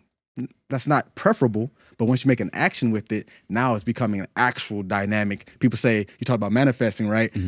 That's where that term comes in. They say, speak it to existence, right? They call it the Pygmalion effect. So, you know, the story of Pygmalion from the Greek society. Basically, he saw a statue that he thought was beautiful. He wanted to come to life. So he wished, and the guys made it come to life. So that same concept is like when you speak things to existence, you eventually, you know, the self-fulfilling prophecy, it becomes what you want it to be. So you got to make sure you don't verbalize or bring, say, energy, like you heard of The Secret, right? That's one of the most popular things with it. So they got some things right. It gets a lot of criticism, but they got some things right because in the brain, there's something called the reticular activation system. So Heard that a lot from Tony Robbins. Yeah, so the RAS, right? So I always say the car thing, like if you get a new car, you see it everywhere, right? Yeah. So when you see it everywhere, it's not because sales in the new, I don't know what you're driving, Honda Civic or Ferrari, I don't know. But basically, they're everywhere because now your brain says it's relevant. So going back to the point of self-talk and all that stuff, now it's like, okay, if this is relevant to me, my RAS, my brain is going to say, only search for those things and you overlook. They did an experiment that I showed in my class. It's hilarious. And it's a bear, or no, a monkey, a guy in a monkey suit, and they're passing a basketball around. Yeah. And they say, count the passes. So you're like, okay, 12. And they're like, no, it's 13. No, it's 15. So I said, wait, but did you see the dancing monkey? And they're like, wait, what? And then we rewind it back. And while they're passing the ball, literally a guy who's like at least 6 feet tall walks through, starts popping and locking, dancing, doing a running man and stuff. And no one sees it. Why? Because you weren't even focused on that. And it seems so like crazy, but the brain, the mind, psychology, that's why I love this stuff. It really has no bounds. And that's why I tag Mind, Body, One as a way to bring it all together. Is the flow state the same as the zone? Yeah, that's just the Jordan flow, getting in the zone back in the flow day? is the scientific term for the zone. Power Project family, your normal shoes are making you weak. This is why you partner with Vivo Barefoot Shoes, because they have a wide toe box, they're flat, and they're flexible. So with every single step you're taking, if you're taking a 10-minute walk outside, or when you're working out in the gym, your feet are able to do what they're supposed to do in this shoe. They have tons of options for hiking, running, training in the gym, chilling and relaxing, casual shoes for if you're out on a date. You need to check them out. And Andrew, how can they get it? Yes, that's over at vivobarefoot.com/powerproject, and you guys will receive 15% off your order automatically. Again, vivobarefoot.com/powerproject. Links to them down in the description, as well as the podcast show notes. What about if, I don't know, some doubt creeps into an athlete's thoughts? How do you coach them to kind of try to block that? So, go with another analogy. So I Sounds like a selfish question. It is very much a selfish hey, question. I'm fine with that. Let's do it. We have an on-site session. Let's go. And the so cool lay down thing on is, the sofa. it hasn't happened. I'm just making sure down the road if something comes up, I want to make sure I have some some weaponry to fight back. He's about to do his first jiu-jitsu match coming up. Oh, perfect. So this is an unofficial session consult. Thank you, I'll sir. bill you later. No, Build a podcast and it's all good. Nah, definitely not. I'm happy just to be here, guys. But basically, you said, how do you get rid of or stop it? That's the first mistake, because when we suppress thoughts, we tend to think of them more. So like with basketball players, I had an athlete, the classic thing of bricking a free throw when the game is on line, or even when it's not, you say, don't miss, don't miss, don't miss. Even though you say don't, what's still in that phrase? Miss. So don't get rid of the thought by trying to suppress it, because there's something called the white bear experiment that was done at Harvard University in the mid-'80s, a guy named Daniel Wegner. He passed, I think, a few years ago, unfortunately, but he studied numerous things. And one of the studies he did was on thought suppression, because he wondered, why does things get stuck in your head? Think about that song you hate, but eventually start jamming because it can't go away. You try to suppress it. So what they did in the experiment with the white bear, they said, okay, sit in this chair, just talk to whatever thoughts come to your mind, just say them out loud. So it might be like, yeah, I'm going to go get some food later with my friends, maybe watch a movie, blah, blah, blah. They said, if you think about a white bear, hit this bell right next to the seat. Ding. So they saw it kind of infrequent, but the second condition was don't think about the white bear. And what they saw was they hit it just as frequent, in some cases, more frequent with the don't think task. Because when you say don't think about it, your mind says don't think about it. But oops, you just thought about it. Ding. So going back to self-doubt, it's not just say negate the thought and get rid of it or just ignore it. It's more so reframe it. So using the white bear, instead of white bear, purple flamingos. Now that's crazy for that example, but for your example, if the thought, let's say, is, if you don't mind sharing, you have a thought that you might think about a lot that be negating your performance. Oh, just I'll say the competitor passing my guard and not being able to retain my guard again. So let's say the thought is, why can I keep them in guard? So instead of questioning it in that phrasing, say it in a more productive. I don't use the word positive because positive is subjective, but productive, that means it ends with you doing the outcome you prefer. So change it to a productive self-talk that would be something that ends in what you're trying to do. So instead of saying, don't let them X, Y, Z, or don't do this, say the new thought of reframing it to what you're trying to do. So like going with the don't miss example, all net, buckets, whatever it is. So something simple as that, because what happens is not just like speaking to existence or manifesting. It's more so what happens. The neuron pathways get stronger with the productive outcome and they get weaker with the negative or the unproductive outcome, because the memories don't really go away. We have memories from what, 20, 30, 40 years ago, whatever your age is. So basically it's more how relevant they are in your mind. So practicing the thoughts that are more productive will be, once again, default, that catching that ball with your default mode. You want your default mode to be more accessible to the helpful thoughts. That's amazing. Yeah, I really appreciate that. Nah, it's power of the mind, right? Yeah, absolutely. Seems so simple, but when I talk to people, and that's why I love educating, because it's really what I do, because I'm not a therapist. I did go that route for my doctoral before I dropped out like Kanye. But wait, can I say that? I know he's canceled right now. Is he canceled still? Still alive. I hope not. Do you still listen to his music? I do. I still can't get past the first 2 albums. Like, those are my favorites. Because you're old, dog. I know, and I'm Got okay an with old that. mind. He likes Nas. The Dropout? College Dropout. College Dropout. Yeah, I like College Dropout. Nas and Hit Boy are on a really good run right now, though. Wait, really? Nas back? Dude, Okay. Dude, it's like check that out. like a Gangstar type run. You know, like him and Hit Boy is like very guru premiere. It's really good right now. Well, I'll put that on my playlist. Yes, please do. It's good. Anyways. What's that? The beef you were talking about with people in your field? Because you were mentioning like, you're a guy. I like you a lot because you're a guy who takes a lot of this stuff and then you apply apply it. It's not just based off of like what studies say, but you were mentioning some stuff about some beef. I'm curious. So I guess I'm being extra with it, but it's not like a beef per se, but there is a kind of butting of the heads, I would say, in the industries. And it's not just me saying this. You ask anyone in either field. So there's so many subfields of, I call it the brain and behavior science, because that umbrella includes psychology, neuroscience, clinical psychology. Those people are therapists, cognitive psychologists who more so on process. So it's so many subfacets, right? But if we just go simply psychology versus the neuroscience versus the clinical, we'll break it in those three terms. So like I said, this is not no going back to old school, East Coast, West Coast type of thing. But basically, it's like the applied psychologist, someone who's more like me, I'm taking what I learned from the literature and creating my drills or creating my coaching style from what I understand. We talk about this all the time. He's like, dang, you always reading articles, because I want to be like, I understand this enough that I could go sit, not maybe fully sit at a conference from the other side, but I can at least hold my own. Yeah. You know, I'm not a know-it-all, but if I can hold my own, I want to be able to do that. And the other side, I want to be able to say, if you're a client of any demographic, it shouldn't matter. Like I said, I work with law enforcement, military, kids, dementia, and it's not because I want to be a jack of all trades. I actually have an acronym for, jack of all trades. I call it Joe of all trades. So Jack is just average common knowledge of all trades. Yeah. A Joe is what you want to be. That's what I call it. Justifiably optimal experience of all trades. Okay. So I know it's a mouthful, but that's how I look at it, because I can't be good at everything. But can I be optimal? Sure, because there's some things I'm better. I'm more better on the applied psychology than I am on the neuro side. I would never claim that, because I got people I talk to say, hey, what do you think, that are big in the neuro side? And they have their 2 cents. But going back to the point is, it's not necessarily a beef or a divide. It's just more so people they're set in their ways. And since I didn't finish my doctorate, I didn't have to do a dissertation, which when you specialize directly in it's your research. It's not that you obviously cite other sources, but you're the world's foremost expert on whatever topic you pick. So I think the fact that I went so far and didn't finish, and also just having just crazy life experiences that put me in some compromised position where I had to think and be creative, it allowed me to see it from different views, so where I can walk in both worlds and be open to both sides or all three sides. Because the clinical side, that's more so therapy. We talk about mental health is key, and I agree. Therapy has its place, but only about 10 to 12% of the population, give or take, will succumb to a disorder. So what are we doing for the 90, 88%? That's everyone. That's the majority, right? So that's where I come in, because if you have bipolar disorder or schizophrenia, you go to the clinical side. That's where you need to be.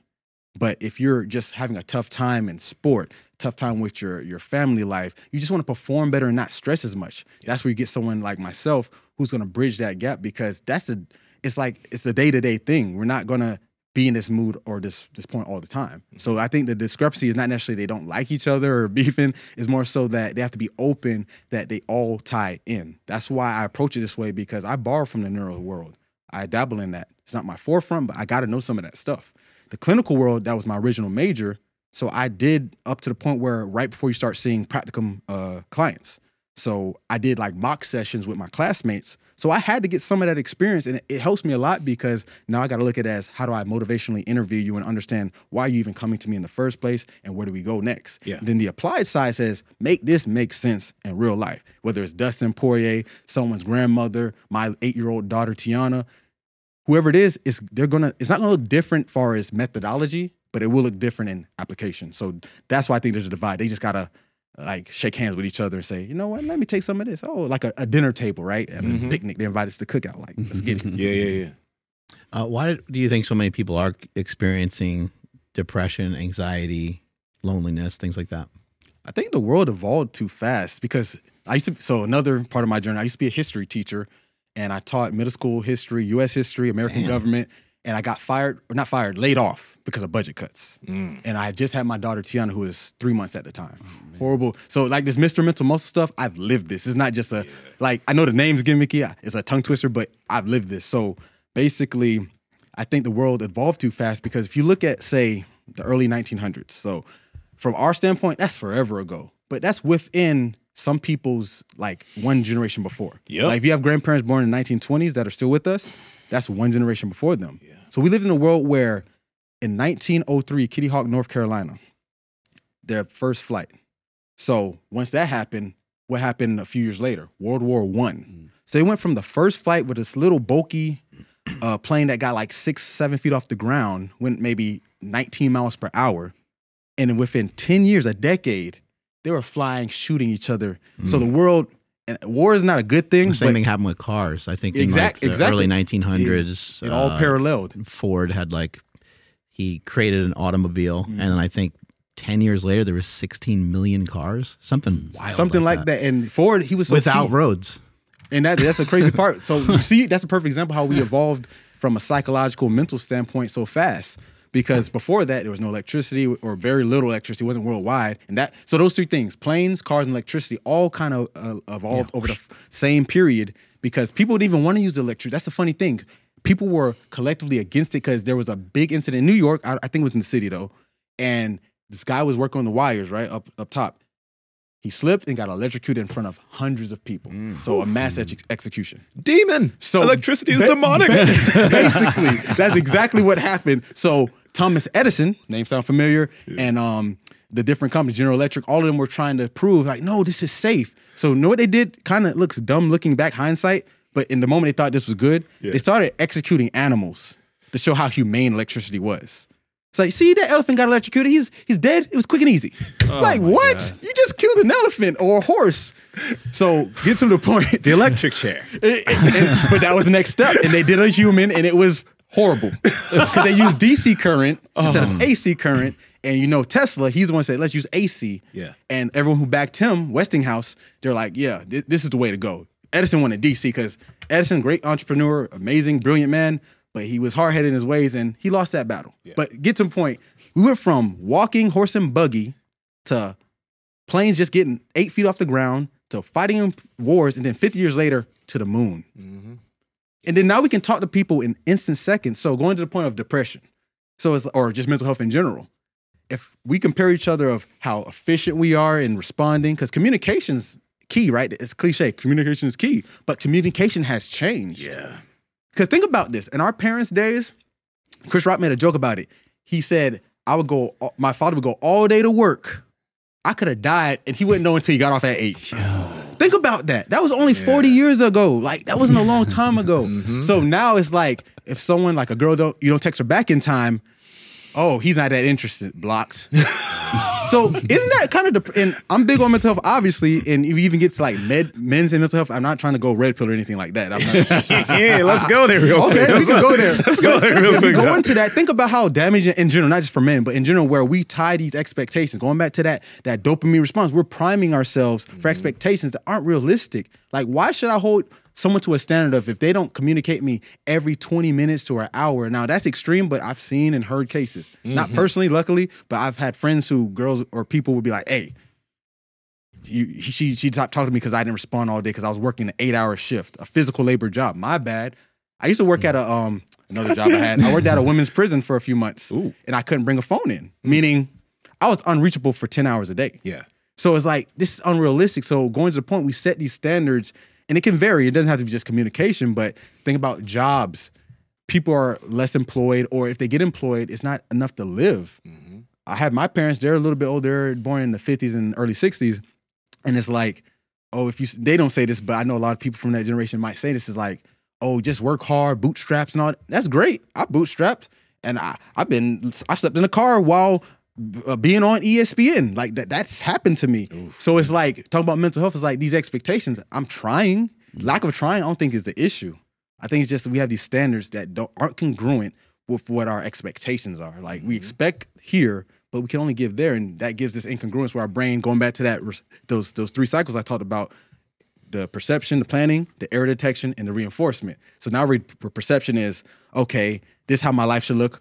Nice car, bunch of beautiful girls on my page, flying out to Vegas or Dubai, whatever. And let's be real, 99.9% of people will never go out the country. Matter of fact, the poorest person in America is still collectively better than majority of the world. Yeah. So if that's the standard we're trying to put on the forefront when we say the world's so bad, and it's like, well, that's what we're living in, how can you expect to have a good mindset? Not saying it's a cop-out, but it's like, that's what we're working with. So we need to have a better, I guess, standard of where we want to be and where we should be. Yeah. What do you think people need? Like, are there some like needs that people need to head towards in order to Maybe not have depression or anxiety. Keep it simple, because the more you want, the more you're going to need after that. And the more you're going to need after that. Like I joked earlier, I left my shoes on the way here. I came from Florida. I got here. I was like, dang, I had to run and get some shoes. I got some cheap $20 shoes. They already broke. I had them for all of, Oh man. I won't even say a day, because I got Insert here. Vivo ad here. And I usually wear those, right? Hey, give me a deal, Vivo. But yeah, so that's the world I live in. I'm simplistic. Like I said, I don't wear anything really if I have to pay for it. Like I wear my stuff. I wear Dustin's brand. I work with Juliana Pena. I wear her brand. I wear Phil's brand. If you got some stuff, I wear your brand. I'd like to get my clothes that way. Call me weird or cheap. I don't know what you want to call it, but that's how I wear all my clothes are that. So it's like, that's just an example, but it's like that standard of you're always going to want more, no matter what. If you say, so that's called the anchoring effect. You're familiar with that term? No. So Give it to us. So it's We're another. not familiar with anything. We're stupid. See, I talk to everyone and always preface it with that. Speak for because yourself. So, Kind of stupid. so the anchoring effect, we're all stupid in something. How about that? Absolutely. So the anchoring effect is another cognitive bias. So simply put, I'm gonna sell you my car. Say it's a used 2015 Honda Civic, and you want it. You need a car, whatever. I say, all right, Mark, I'll give it to you or sell it to you for $25,000. You're like, sounds good. Let me get a week. I gotta get the money. I'll be back. You come back a week later. I got that $25,000. You know what? I'm actually gonna sell it for $40,000. Obviously, you don't want to pay more, but what's the problem? You got anchored with that first price. Now, that's more extreme because it's buying a car, but you can even do it with lesser things. So our brain gets primed with the first piece of information, and it holds that. That's why I call it an anchor. It holds us to that point. Because you could literally say, well, actually, this is actually worth more. And it could be. Let's say it is worth more. You just misquoted them. They're not going to want to pay $40,000 or $10 more or whatever it is, because that's the first piece of information. And going back to the standard being set with people, why are we more depressed than ever? You got 12-year-olds, unfortunately, taking their own lives. And it's because you always have to have the more. It's just how we're wired. So if you start fancy car and house, which most people are not going to achieve. I know it sounds morbid. I'm not saying chase your dreams, people. Do it. But be real. Man, I'm going on a tirade right now. No, it's You're fine. familiar with survivorship bias. This is my favorite bias. Go for it. So I like to bring things like a story full circle. You familiar with the song, I Will Survive? First I was afraid. I ain't gonna sing. So First I was afraid. there we go. Yeah. So that song explains survivorship bias perfectly. And it's cliche that it is called that, but I'll get to my point. So the guy who wrote it, Dino Fakaris, he was a writer for Motown. Might be for some of y'all time. So he wrote for Motown Records from the late 60s, early 70s, got laid off in, I think, 1976. So what happened, he was like, I got to get another job writing songs. That's my passion. I love it. And he had some hits. He definitely penned some hits for Motown for different artists, but he wasn't finding new work. So one night he was watching a movie. I forget the name of the movie, but he wrote the theme song. So the movie came on. He heard the theme song. He's like, you know what? This is a sign. I'm not giving up. And he said, I will survive. And he started writing there, and that song came out of it. Damn. But guess what? It didn't take off. That's 1976. That song got dropped in 1978. So what happened for those 2 years? So for 2 years, he couldn't find a label to help put it out and produce it. So a label came up and said, we have an artist, Gloria Gaynor, who had decent success in disco at the time. And he said, I want to write a song called Substitute. So it's like, sure, but on one condition, that I get the song I Will Survive as the B-side to the track. So it's like, sure. So Gloria Gaynor had just hurt her back pretty badly on tour, and her mom was overcoming a sickness. So when she read the lyrics, she said it brought such conviction to her because she could relate, not just because the theme is overcoming a bad breakup or something, but she was surviving life. Yeah. So they said they did it in one take, Jay. They got it. Whew. And you got that goosebumps. song. Yeah. It won the Grammy for disco, best disco, which is the one and only disco Grammy because disco was obviously on its way out in the late 70s. Yeah. So the moral of the story would be what? Keep working hard. Don't give up on your passions, and you will survive and be great, right? Wrong. That's the bias. Because let's think about it. How many times do people do their best, push their best foot forward, try the hardest, put in full effort, and still don't make it? So that's the bias. So perfect example. You ever seen a house or a car from like 50, 60, 80 years ago, whatever, a long time ago? And you're like, they just don't make them like they used to no more. this shoddy craftsmanship, people just plastic houses, whatever, right? That's a survivorship bias. You know why? How many houses from 1902 are still standing? You might have one or two that are landmarks, right? But the bias is your mind's assuming that the thing that lasted longest is the ideal one. Yeah. Look at the ruins in Greece, Rome, Egypt. This generation is so weak. Exactly. But let's guess what? Every generation had that friend. Like you know how people say, "They ain't real music." Follow me with this. Follow me with this. So this can go back forever. So you can be like, But that's Elvis. true. No, listen to me. I'm the worst offender. I'm gonna kill that for you right now. So think about it. What you consider real music, right? Like 90s hip hop, right? Yes, sir. Before that, the soul generation, like our parents, the Temptations, that was real music. But for their parents, it was like Billie Holiday. Now, that's real music. Then go back far enough, it's Johann Bach. Like, nah, that Bach. That's some real music. That Beethoven, that's some real music. And it can go exactly. And it could go all the way back to caveman days. Like, that's real music. But that's a bias because you only see what lasts. He broke something again. So the takeaway from all that, all of that was don't always believe. It's not saying don't believe the survivors, the winners, because they do have a story and they do help us. But I argue you will learn more from the ones who didn't win because, hey, you lost everything in a stock crash. Can you inform me what you did? And you know not to do that because everyone who won, go to Jordan. Hey, man, how did you become the best basketball player of all time? I know debatable, but I just did it, man. I'm 6'6" and I can dunk from the free throw. Just do that. Like, what do I do next? Yeah. But ask a guy who got cut from the NBA and he was the same skill set as Jordan, or not skill set, but similar. What happened? Well, I wasn't going to practice. My agent told me to sign earlier. Because let's talk about the draft just happened in the NFL, and there's people who don't take the deals. And guess what? NFL says not for long. So the bias is don't always go for the winners because Mark Zuckerberg, Bill Gates, my students used to do this all the time at the community college I worked at. They're like, well, Gates and Zuckerberg dropped out. Oh, really? Where'd they drop out from? Harvard. No offense, we're at Broward College. I respect the school because I worked there for 6 years, but it ain't Harvard. And mind you, they were going to be that regardless because their mindset, because I asked my students, I'm like, do you even have the mindset to even be those guys? Probably not, because you're telling me, well, I didn't finish my work because I had to work at 12 a.m. in the morning. I'm like, oh, so I have no life outside of this, huh? And some of them knew what I did outside of it. So it's like, I spend 3 to 4 hours with y'all, but I'm an entrepreneur. I'm working with clients. I'm doing business plans. Sometimes I fly out. Boo-hoo. And I was like, at that time, I'm 35, about to be 35 now, but I was like 26. So I'm like, some of them were older than me. So it was hilarious having someone that was like 32 and I'm 26 giving me excuses.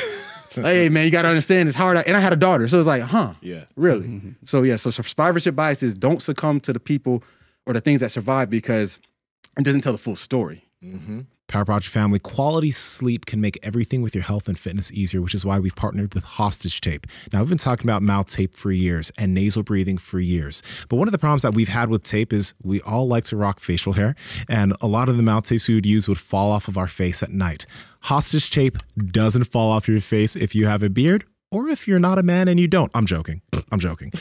You don't need a beard, right? But either way, Hostage Tape makes sense. It'll stick to your face when you're asleep. You'll have better quality sleep because you're breathing through your nose all night long. It is a no-brainer. And if you head to hostagetape.com/Power Project, you'll be able to get the Power Project annual deal, which is a year's supply of Hostage Tape for 55 cents a day. You'll be saving $150 on the typical yearly deal. You're going to get 2 free tins and a blindfold. It's a no-brainer. So head there right now and get yourself some Hostage Tape. Links in the description along with the podcast show notes. Shut your f***ing mouth when you sleep. Enjoy the show. I heard a quote, something to look forward to, someone to love, and something to do. It's from Elvis Presley. Do you agree with that? Do you think that is a healthy thing to have some of those things in mind when you're trying to have a good mindset and just feel good about yourself? Oh, that's pretty good. Something to look forward to, something to love, and something to do. That kind of encapsulates it pretty much. I know I said a lot of stuff, but you narrowed it down to 3. Because if it was something to look forward to, that's that expectation. And then something to love, that's something you have to be rooted in because, let's be real, life ain't all about making it big or obviously it's cool, I guess, but it's more to it. This research has shown that there's something called social fitness, which is a good predictor of life satisfaction, not happiness. That's a misconception. Happiness comes and goes. Social fitness, you said? They call it social fitness. It's basically your social circles, how you adapt as far as like your friend group, your work group. So it's more so how health, so like physical fitness. Yeah, my group's not very good, so I need to. But I'm pretty depressed. Well, these are things you can always work on. So I know. No, you can get it. I Tough believe. audience. Bring it back. Okay. So so I agree with that because it simplifies everything I'm saying into those three terms. Obviously, I would love people to hear what I'm saying too, but it's like it's something to do, not it's putting into action. So I agree with that. I never heard that before. What song is that? Is it just a quote? Oh, or it's is it just a from quote from him. I saw it like a Hard Rock Cafe. It was like on the wall and it had like a signature of his, and that was the quote. What were the specific names of the apps you're mentioning that you use? Because I know, like, when you mentioned apps, some people are like, I want to download whatever app he's talking about. So is it something you can download, or is it something you got to like subscribe to? So both kinds. So one is called Soma NPT. So that's Soma SOMA, and N is in Nike, P is in Paul, T is in Tom. So Soma NPT. That's the one that when I was describing how I get all the statistics, the variance, and all that. Yeah, that app is great. But the only reason I say yes and no is because it's made more so for practitioners. Okay, like you can use it. It's just not. It's just something that I wouldn't say to buy because the pricing point is much higher because it's intended for people who are going to have clients and have IDs because all my clients have an ID that would cost an amount for each ID. So you can get it for yourself, definitely. Gotcha. It's just be mindful of that. But it's a great app. The owner of it, he messaged me frequently with new articles because he does a lot of research with it. So it's verified through sports, military, all types of populations that use it. So Soma NPT. And also I have my drills and tasks that I have on my site. So I have access to like the drills you saw earlier. I've probably almost 100 of them. So it's really for movement, vision tracking, thought process, mindfulness. So I have that accessible on my website. Yeah. So yeah. And I'm actually kind of curious about this because you said you do work with youth with this stuff, right?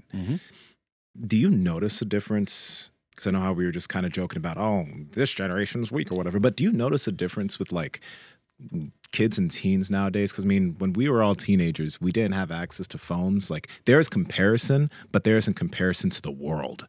You know, there's in comparison to a bunch of people in your age group that are just killing it at life while you're still learning things, right? Do you notice a difference with how they look at things? More positive, negative, et cetera?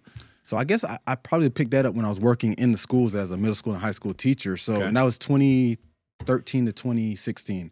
So I think that was like the turning point for the world. That was when it started. I would say that generation, they definitely have more open-mindedness to things. And I think that's a good skill or trait to have because you're more likely to try. But at the same time, I think from what I've saw, they're more critical because in the schooling system, and this is my criticism as a former secondary educator, is that they emphasize a lot of things that aren't really imperative to their lifelong success.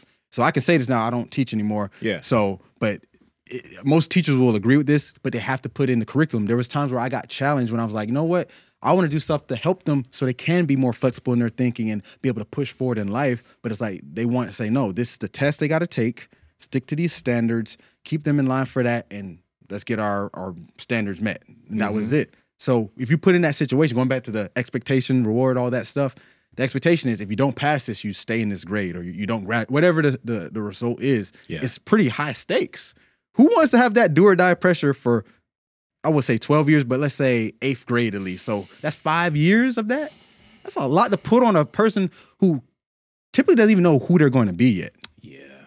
That's not fair at all. And I didn't like that. But I think that gives them, like I said, the open-mindedness to try, but then it gets brought right back down because now they have the standard of you got to be perfect. Like going back to Carol Dweck, that growth versus fixed mindset. Yes. Like if you're a growth mindset, you're able to say, I'm not tied to an A. I'm not tied to a grade. But they're taught the other stuff. Fixed mindset. Hey, you need to get this grade. You need to get this score. And that just breeds a general. And it's literally, my daughter is 8. So she's a little under that. And because she's taking these similar, not to that level, but they're still taking standardized tests. And it's like, where's this going to put them? Because they're going to get the full force of it. Because they're 100% iPhone. They're 100% Zoom during COVID. Yeah. She was doing Zoom classes. So it's like, I don't know what the world's going to look like when we're in our like 70s, 80s. Like that's going to be an interesting place. I'm hopeful for it, but I don't know. Yeah. When it comes to comparison for yourself, do you try to block it or do you let it kind of creep in and start to maybe start to head in a different direction? Like what, imposter syndrome type stuff? Like like you mentioned Andrew Huberman and some other famous people that are in the mindset, talking about mindfulness and the brain and so on. That's a great question because I deal with it a lot, and I'll be pretty open and vulnerable on this because, like I said, I'm very competitive, but in a healthy way. Like I want to be the best I can be, but I do look at those guys and people similar. And one thing I got to stop doing, and I gotten better at it, is not to feel a certain way when I see their stuff get reshared from people who I even know personally or just follow me, and it's like, you don't share my stuff. And it's not even a bad thing because it is what it is. But I take it as not as, like you said, That sounds normal and healthy. Exactly, Sounds normal. but some people take it, like you said before, that why didn't the coach say me? So I don't do that. Instead of being why did the coach say me, instead I see it as, you know what? I'm not mad. Let me do what I need to do so that is what I get. Because I know I'm doing good things. I have to reinforce, because with imposter syndrome, I said this to you earlier, is like, it just means that you're on the right path. You're passionate, you care.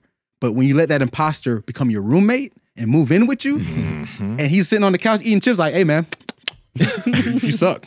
And it's like, let's be real. We take the most crap from ourselves. Think about it. I tell clients, I'll be like, name your inner voice. Whatever you say in your head, name it Bob, John, Larry, whatever. Because you wouldn't let a random Joe who you don't know talk crap.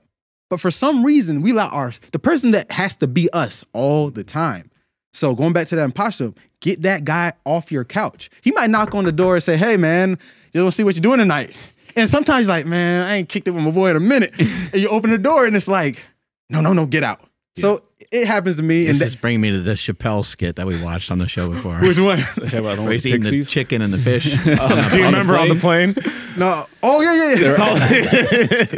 Catfish. Like dancing on it. Oh, that was a great skit. That was a great skit. Eating chips telling you that you suck. Basically. And the thing is, we let them keep using in real life. Imagine real life. That's why I like making it tangible. Imagine a real person sitting there saying you suck.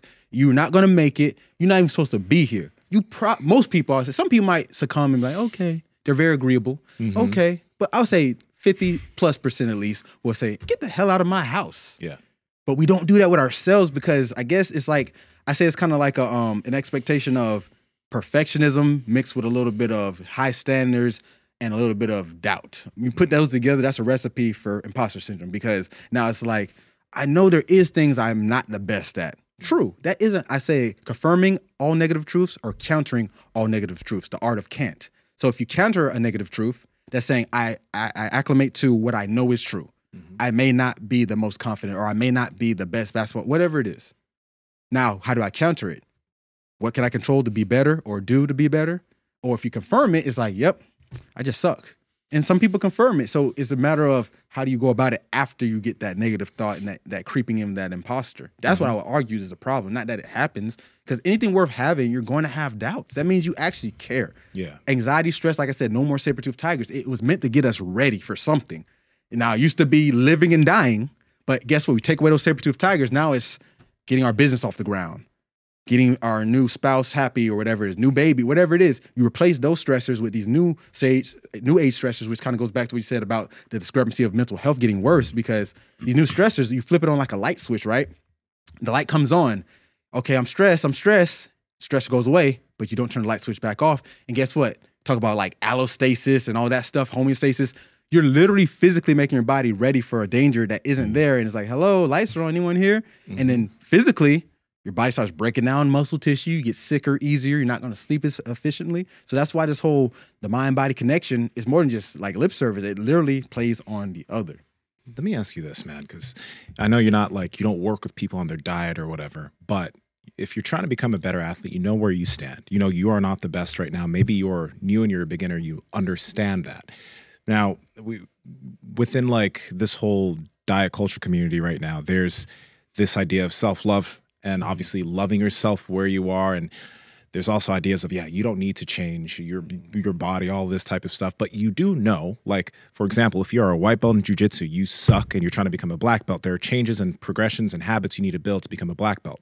Well, if you're 50 pounds overweight and you're unhealthy, you need to love yourself for who you are, but you can't act like there's no change that needs to be made so you can become healthier. You know what I mean?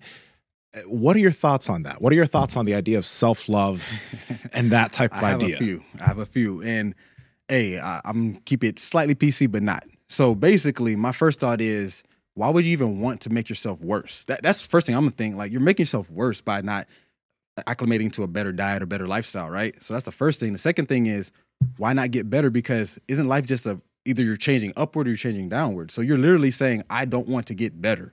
And now from the actual, like the culture of it, I asked a lady, her name is Amy Morin. She came on my channel a few months ago. She's a best-selling author. She wrote a book called The 13 Things Mentally Strong People Don't Do. It's a bestseller. She has like 4 versions, I think, for women, for parents, and so forth. And basically, she talked about this. I asked a similar question, and she actually gave a good answer about that's very detrimental because this idea of self-care or self-love is strictly just feeling good. That's a very hedonistic way to live. And that's my criticism. Yeah. We're very hedonistic because think about it.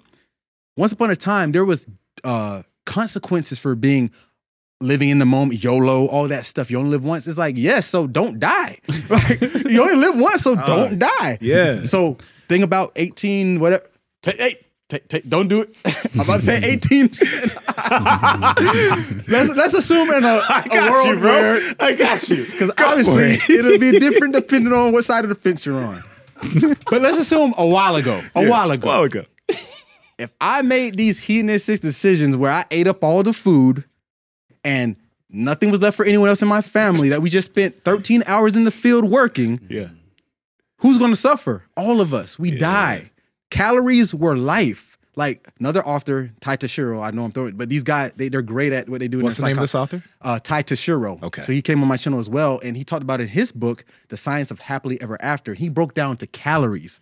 He did his research. So he said about 1,700 calories was about the average expenditure of someone like in the late 1800s. And the work they did would be about 1,600. So you're talking about a 100 calorie discrepancy, meaning they're just under what they need to live. So that means wherever they worked, they had to make up for and ration and all that stuff. So he correlated this with like marriage and how it used to be about that type of stuff, duty. So going to the point is like, now we don't have to do that anymore. So it's easier, like say going back to that hedonistic lifestyle. Back then, if you ate up all the food or didn't work your share, and because that was the exercise back then, you worked in the field 12 hours and your family got the crops, your sisters, they did the milk and all that stuff. So if you didn't do that, you starved. But now we don't have to worry about it. There's a McDonald's everywhere. There's a Walmart everywhere. There's a convenience store everywhere. And I went to the store a few days ago back home, and it's not a shot to this person, but they were with their kids and they all were overweight. These kids couldn't have been more than 7, 8 years old. And so was the mother. And convenience stores, they have food now. Like, remember, it used to be just the junk food, like the burritos and stuff. But now they're having like meal type stuff. So I don't know how it's up here in Sacramento, but back home, they'll have like chicken meals and stuff, like almost like Popeyes type stuff. And she had bags full of it. And it's like, it's getting to the point where I think subconsciously we don't even realize we're doing it because the world's just so convenient and safe. And I think Jordan Peterson said this, where strong times make easy, or strong men make easy times make weak men make hard times or strong times. And people take it as just a phrase, but let's look at I was a history teacher. The history, it supports this. Hard times, the Great Depression. What happened after that? The baby boom. After that, okay, the 80s, there was a market drop there, then in 2000. So it went up again with the tech boom, then went back down with the market crash in 2000. I hate to say it, history is a very good indicator of the future. If you take that out, that's why when it comes to like the hindsight bias and all that, it does have a role. But we got to the point where people don't care anymore because it feels good. Oh, do what makes you happy. Self-love. Oh, I have a spa day, so I'm canceling on everything. Wait, so you cancel on your job who needs you to work. You cancel on your friends who need you to do whatever you were going to do or whatever it was, just so you can go get your I need my me time. And that's kind of detrimental to self-love. If you loved yourself, you would make sure that you handle what needed to be done to be better without having to negate your responsibilities. And that's what Amy Morin said. Like, that's her take on it, and I agree with that. Me time or self-love is not necessarily negating your responsibility. It's like knowing what's going to help you, because things can help you that don't feel good. Yes. You might not like it. If I said, hey, and I have to do this, think about with my military and law enforcement. When I work with them, my dad's police, so obviously hats off, but even the ones I work with, hats off to all of them. If I was sugarcoating their response times and all that stuff, nah, man, you look great. And it wasn't. And I say, you know what? You're a little about 2/10 slower than everyone else. So let's see what's going on. And we fix it. If I don't do that, that could cost them. Like, there's real ramifications. And I think that's the problem. There's no real, I could message you in England and say, screw you, buddy, I'll hurt you. I'm never going to see you. Nope. I'm safe. What did Mike Tyson say? Everyone's got a plan till they get punched in the mouth. And I'm not trying to advocate violence, but not enough people have been punched in the mouth. Yeah. Dang, am I going to get canceled today? Nah, bro. I'm playing. I don't care. When we were talking a little bit earlier about comparison, I think there's some healthy things that can come from it. I think most great people and most great things come from somewhere else. So, they come from some other idea that they saw. You mentioned you had a professor that had an impact on you. You were in a particular class and it changed your life forever. And then, what do you immediately do, once you start to learn from that mentor? You start to try to act as much like them as you can, maybe even mimic them. Maybe you're even, looking up books they read. Like you're trying to almost like jump into their head in some weird way. And I think, somebody listening to Joe Rogan or Andrew Huberman and being like, man, they got so many listeners. And I think that can be healthy. And you could say, well, I feel like I have a lot to share. Maybe I should do a podcast. These are all things you have to make sure that you are, that you actually are going to like and hopefully love, and you'll have to kind of work your way backwards from the end is what I always think is helpful. Like, how long do you really want to do this for? Because if the answer is not like at least 5 or 10 years, then you probably, this show has already been going on for, I don't know, like 8 years or something like that, maybe even longer. But I think those are all questions that are healthy to ask yourself. And I think it is how somebody turns into something. So comparing yourself to somebody, I think can be healthy. I think you just have to be kind of careful that you don't fall into the like, why are they getting so much attention and not me? Mm-hmm. It's more like, I think you should ask a different question, frame it differently and say, I wonder what they're doing. I wonder kind of like what recipe they're following to get this kind of attention. They're obviously doing a great job in some way to get that many eyes on them, to get that many comments and likes and so forth.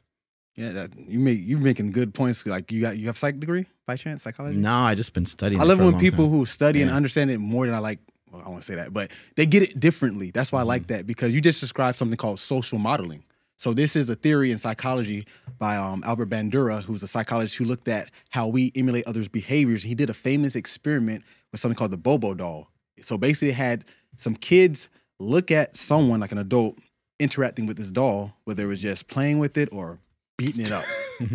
So let's say I went in there and beat the mess out of the doll, and then just walk up to a bunch of kids, have a doll, stab the fuck out of it. That's basically what. But this is what they saw though. Yeah. The kids took it and ran with it. Ooh. So let's say I was just punching it. There were some kids who were like bang, bang, bang, bang. So they escalated the shooting. And this was like in the 60s. So he came up with this theory of social modeling. So what you just said describes that. So we shape ourselves to the ones who we want to be like. So the thing with this is, when I look at it, it goes kind of into you familiar? There's a guy named he just actually passed too. He was a psychologist named Anders Ericsson. He had his work was the foundation. Yep. So there it is. Let's look at that real quick. So older persons throwing they'll do whatever they do, like inflated punching bag looking thing. Mm-hmm. Yeah, it's a clown. Yeah, I had a bunch of those when I was a kid. Bobo the clown. Mm-hmm. All right, where are the kids? I know. I'm waiting for it. Oh man, I think that's I don't know. I can't tell if it's a guy or girl on my screen. Yeah, they're all punching the crap out of it, kicking it. That kid needs to work on his form though. The kid's picking it up, kicking the shit out of it. Kid's like 60 years old right now. Yeah. Right? Yeah, so people are just mimicking each other. And you think about this happens in music a lot. It happens in rap. Sometimes somebody new that's coming up, they're like, oh, he's trying to be like so-and-so. Mm-hmm. Right? And then look at Kobe Bryant. I mean, Kobe Bryant modeled everything. Grab a hammer. Crazy bastard. It's like, this is a good tool. They get way more aggressive. Kobe Bryant, mimicked Jordan through and through on the court, stuck his tongue out and everything.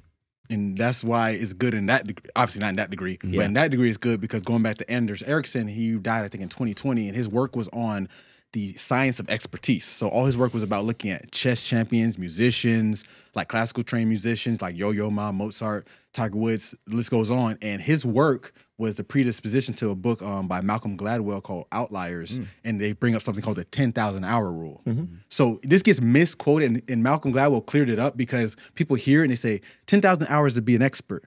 But there's more to that, and Erickson talks about it more obviously in his work, because that 10,000 hours is an average. That's saying 3 hours a day, every day for about 10 years comes to about 10,000 hours. But what he saw was, depending on the subject, the people, whatever, it could be as short as 3,000 hours or as much as 20,000 hours. So it was more so a recommendation. It wasn't that saying that you just do 10,000 hours, because one, it has to be deliberate.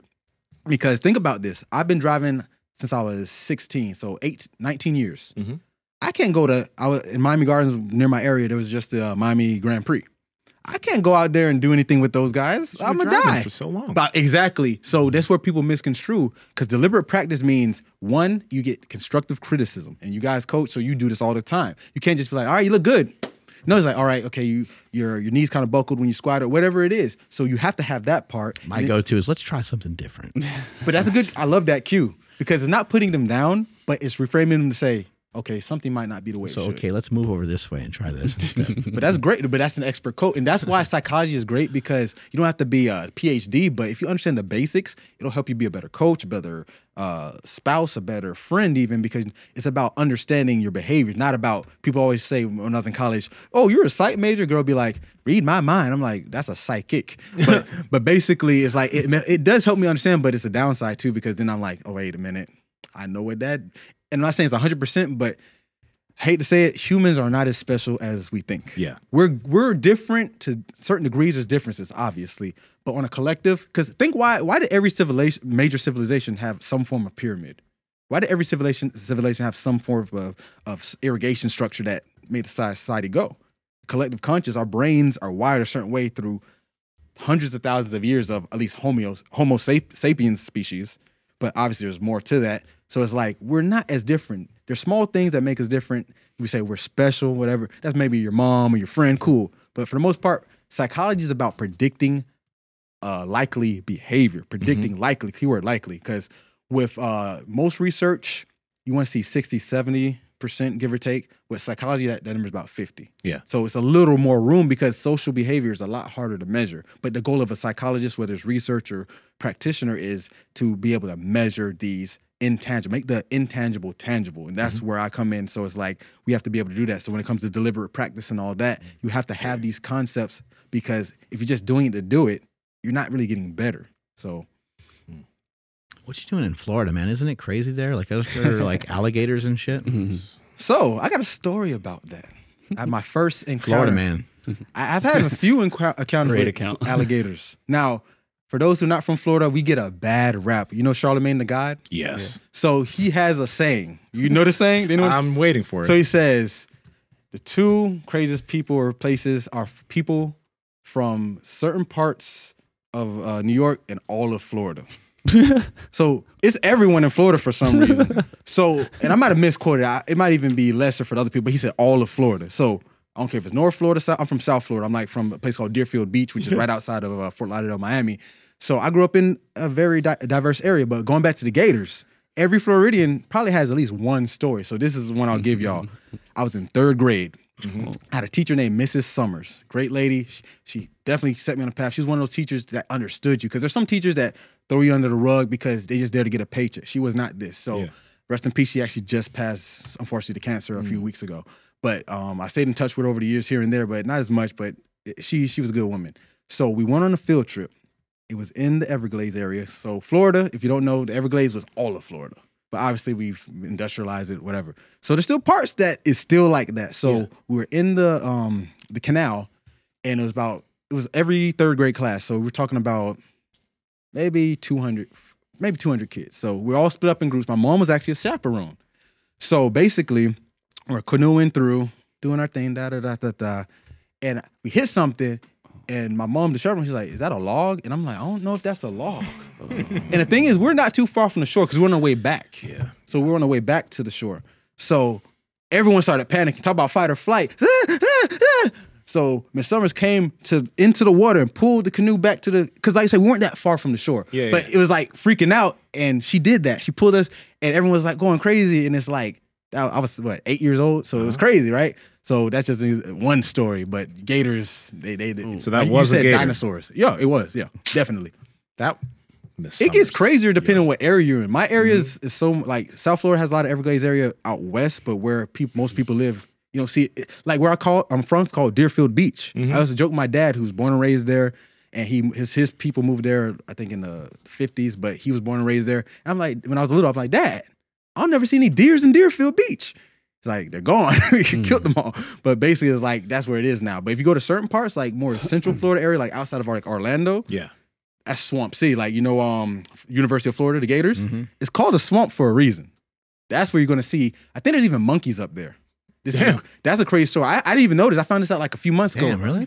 So this is what happened. They say there was a movie in like the 40s or 30s, Tarzan movie, and they brought all these monkeys, and they just, after they finished, just left them. Oh my god. So this generation of monkeys just been breeding for like 50, 60 years. I think it's the same thing. Fucking stupid. I think it's the same story with the gators. I think they were like released from a zoo or The something. iguanas, though, that's what that was. The iguanas there. Do you have iguanas here?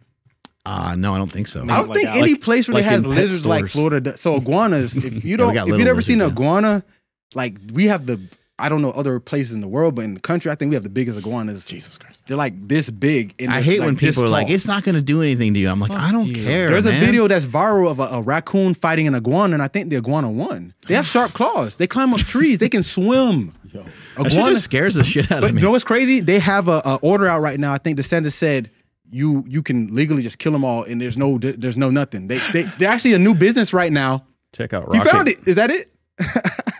Oh, it's fucking Rocket. That's not even the one I destroying saw. them. That's not even the one I saw. There's one they were fading for real. I just seen out in your backyard. This raccoon. Damn, That's look, he took his that's back. not uncommon. No many times. So my facility, right?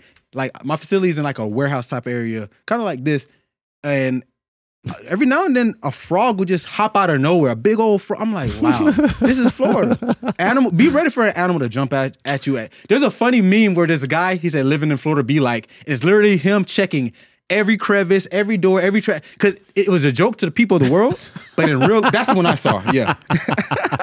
It's amazing. Yo, you like with all this stuff you're saying about Florida, you think it gets a bad rap, but Florida doesn't get a Florida's bad the rap. place to Florida is described exactly as is. Like It seems like it's wild. Why is everyone moving? You're from New York. Why are the New York people moving to Florida? Well, It's cold in New York. I think that's what yeah, they're doing. that too. Oh, look at his tail. Oh yeah. Oh, How's that for neuroscience? wait, so the raccoon is winning. yeah, think so, Raccoon's yeah. fucking him Yeah. up. Okay, I got it wrong then. The raccoon one. I wasn't sure. Look at that. Yo, raccoons are savage. Look dude. at him going after. Oh yeah, and they be see. I don't know what's going on in Florida, but raccoons are like just chilling in the daytime now. Like they're nocturnal. You see this? This is broad Yeah. daylight. Yeah. So something's going on. I don't know if it's rabies. That's not good. Maybe it's rabies or something. Yeah, They they're- should not be up right now. So I will go, and because where I live, It should not there's, be up right there's something called the Hillsborough Canal. It separates where I live in Deerfield Beach to Boca Raton. So you're familiar with that place, or at least heard the name. Boca Raton is where most of the people I was just talking about go to, like prominent areas. So there's a canal that separates it. I live right on that canal. So that's why I see these things. I see, I have 3 foxes. I have names from Star Fox, Red Fox, and Jamie Fox. This true story. I'm not making none of this up. I might have a video on my phone somewhere of it. Yeah, but they live in the back because it's like I said, it's some parts are still swamp, but where I live, it's the border between Deerfield Beach and Boca. A fox is so pretty too, but you could They're totally cool, yeah, fuck you but up. don't mess with it. Yeah, no. Yeah. I don't go near them. No. They make some like weird demonic sounds come out of their Yeah. mouth. Yeah. It's like, yeah, it's not cute, but they look cute. But yeah, so Florida is. See, it sounds bad, but that's only if you go to those places. Like, let's be real. Most people are going to like the hot spots. You're going to South Miami. Beach. Yeah. You're not going to random backyard of Nowheresville, Florida. You're going to the hot spots where you're only going to see models and Ferraris and stuff. Yeah. I see that too. That's funny about Florida. You'll see that. And then 2 minutes later, see a Lamborghini. Yeah. Like, I remember when I moved back home from college, Uh-huh. because as a kid, I don't really think about this stuff. When I got back, now life matters. Like, I'm a grown man. Money and being able to make money plays a role in getting in life, getting a girl, all that stuff. So I started noticing, like, there's a lot of Ferraris and Lamborghinis in South Florida. Like I didn't realize this because it didn't matter then. Now it's like, man, I was asked, like, if I can ask, because I used to work at auto. This is my 4th job. So I used to work at Sears Auto. Yeah. And in the same area. So every time some guy came, first of all, I was like, in my head, why are you bringing this to Sears Auto? Take it to Ferrari. Because they try to be cheap. I'm like, you have a $300,000 car. You want to get a oil change that's like $40 cheaper for a high performance. He's like, how much for an oil change? $69.99. It's like, wait, that's a lot. I'm like, your car costs more than my house. Like, come on, man. But yeah, so it sets going back to standards, like seeing that all life. Same thing with athletics. This plays into my coaching style as a mental coach because I grew up seeing some big names that were my rivals or teammates They're not like Jason Pierre-Paul. Familiar with him? Mhm. Played with him in college. He's a DN. I think he plays for the Ravens now, but he started with the Giants. Yeah. He played with the Bucks when they won, when Tom Brady came, and now he's on the Ravens. So he was my teammate. Me and him and Phil played together. We had so many notable people we either played with, against, and that was life in Florida. So, hey, Florida's a great place if you can look past the crazy stuff like that. I'm biased, I guess, but yeah. Awesome, man. Well, thank you for your time today. Really appreciate it. Andrew, want to take us on out of here, Yeah, buddy? sure thing. Let us know what you guys think about today's conversation. There's a lot of great stuff in today's podcast. So drop those comments down below. Make sure you guys hit that like button and subscribe. Follow the podcast at MB Power Project all over the place. My Instagram is at I am Andrew Z. And Nsima, where you at? Discord's below. Join so you can get in on the Q&As that are coming up. We're also doing giveaways there at Nsima Inyang on Instagram and YouTube, at Nsima Inyang on TikTok and Twitter. Nick, where can people find you and your services? So find me on IG, YouTube, Twitter at Mr. Mental Muscle. Mr. Mental Muscle. So I drop weekly videos on mental coaching. I cover topics and current events. So like if something happens, like with the Gervonta Davis fight that just happened, I talk and I'll give my like insight, like, almost like a reaction, but from a psych aspect, so you can get education, content, things like that. Mr. Mental Muscle on Instagram, YouTube, Twitter. I forgot to ask you your mindset and what your thoughts are on people setting goals and just being goal-oriented. I want to finish on that. Yeah. So there's process goals, there's performance goals, and there's outcome goals. Outcome is what you want to achieve. That's the easiest one to set because you know where you want to go. Process is the hardest ones because this is the day-to-day. Think of it like a bank, right? You go into a bank, you say, all right, I'm in the bank. Money? No.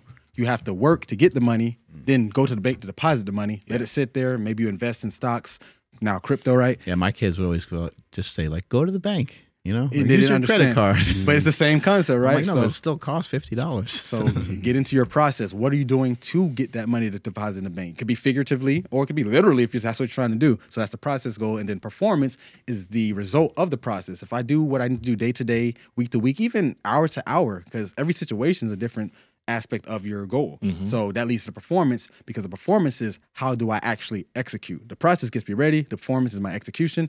And the execution may, keyword may, get the outcome. So that's how I do it and look at it. And I always say, get your mind right. Awesome. Strength is never weakness. Weakness is never strength. I'm at Mark Smelly Bell. Catch you guys later. Bye. Oh, nice one. Damn. I'm glad I caught that ball.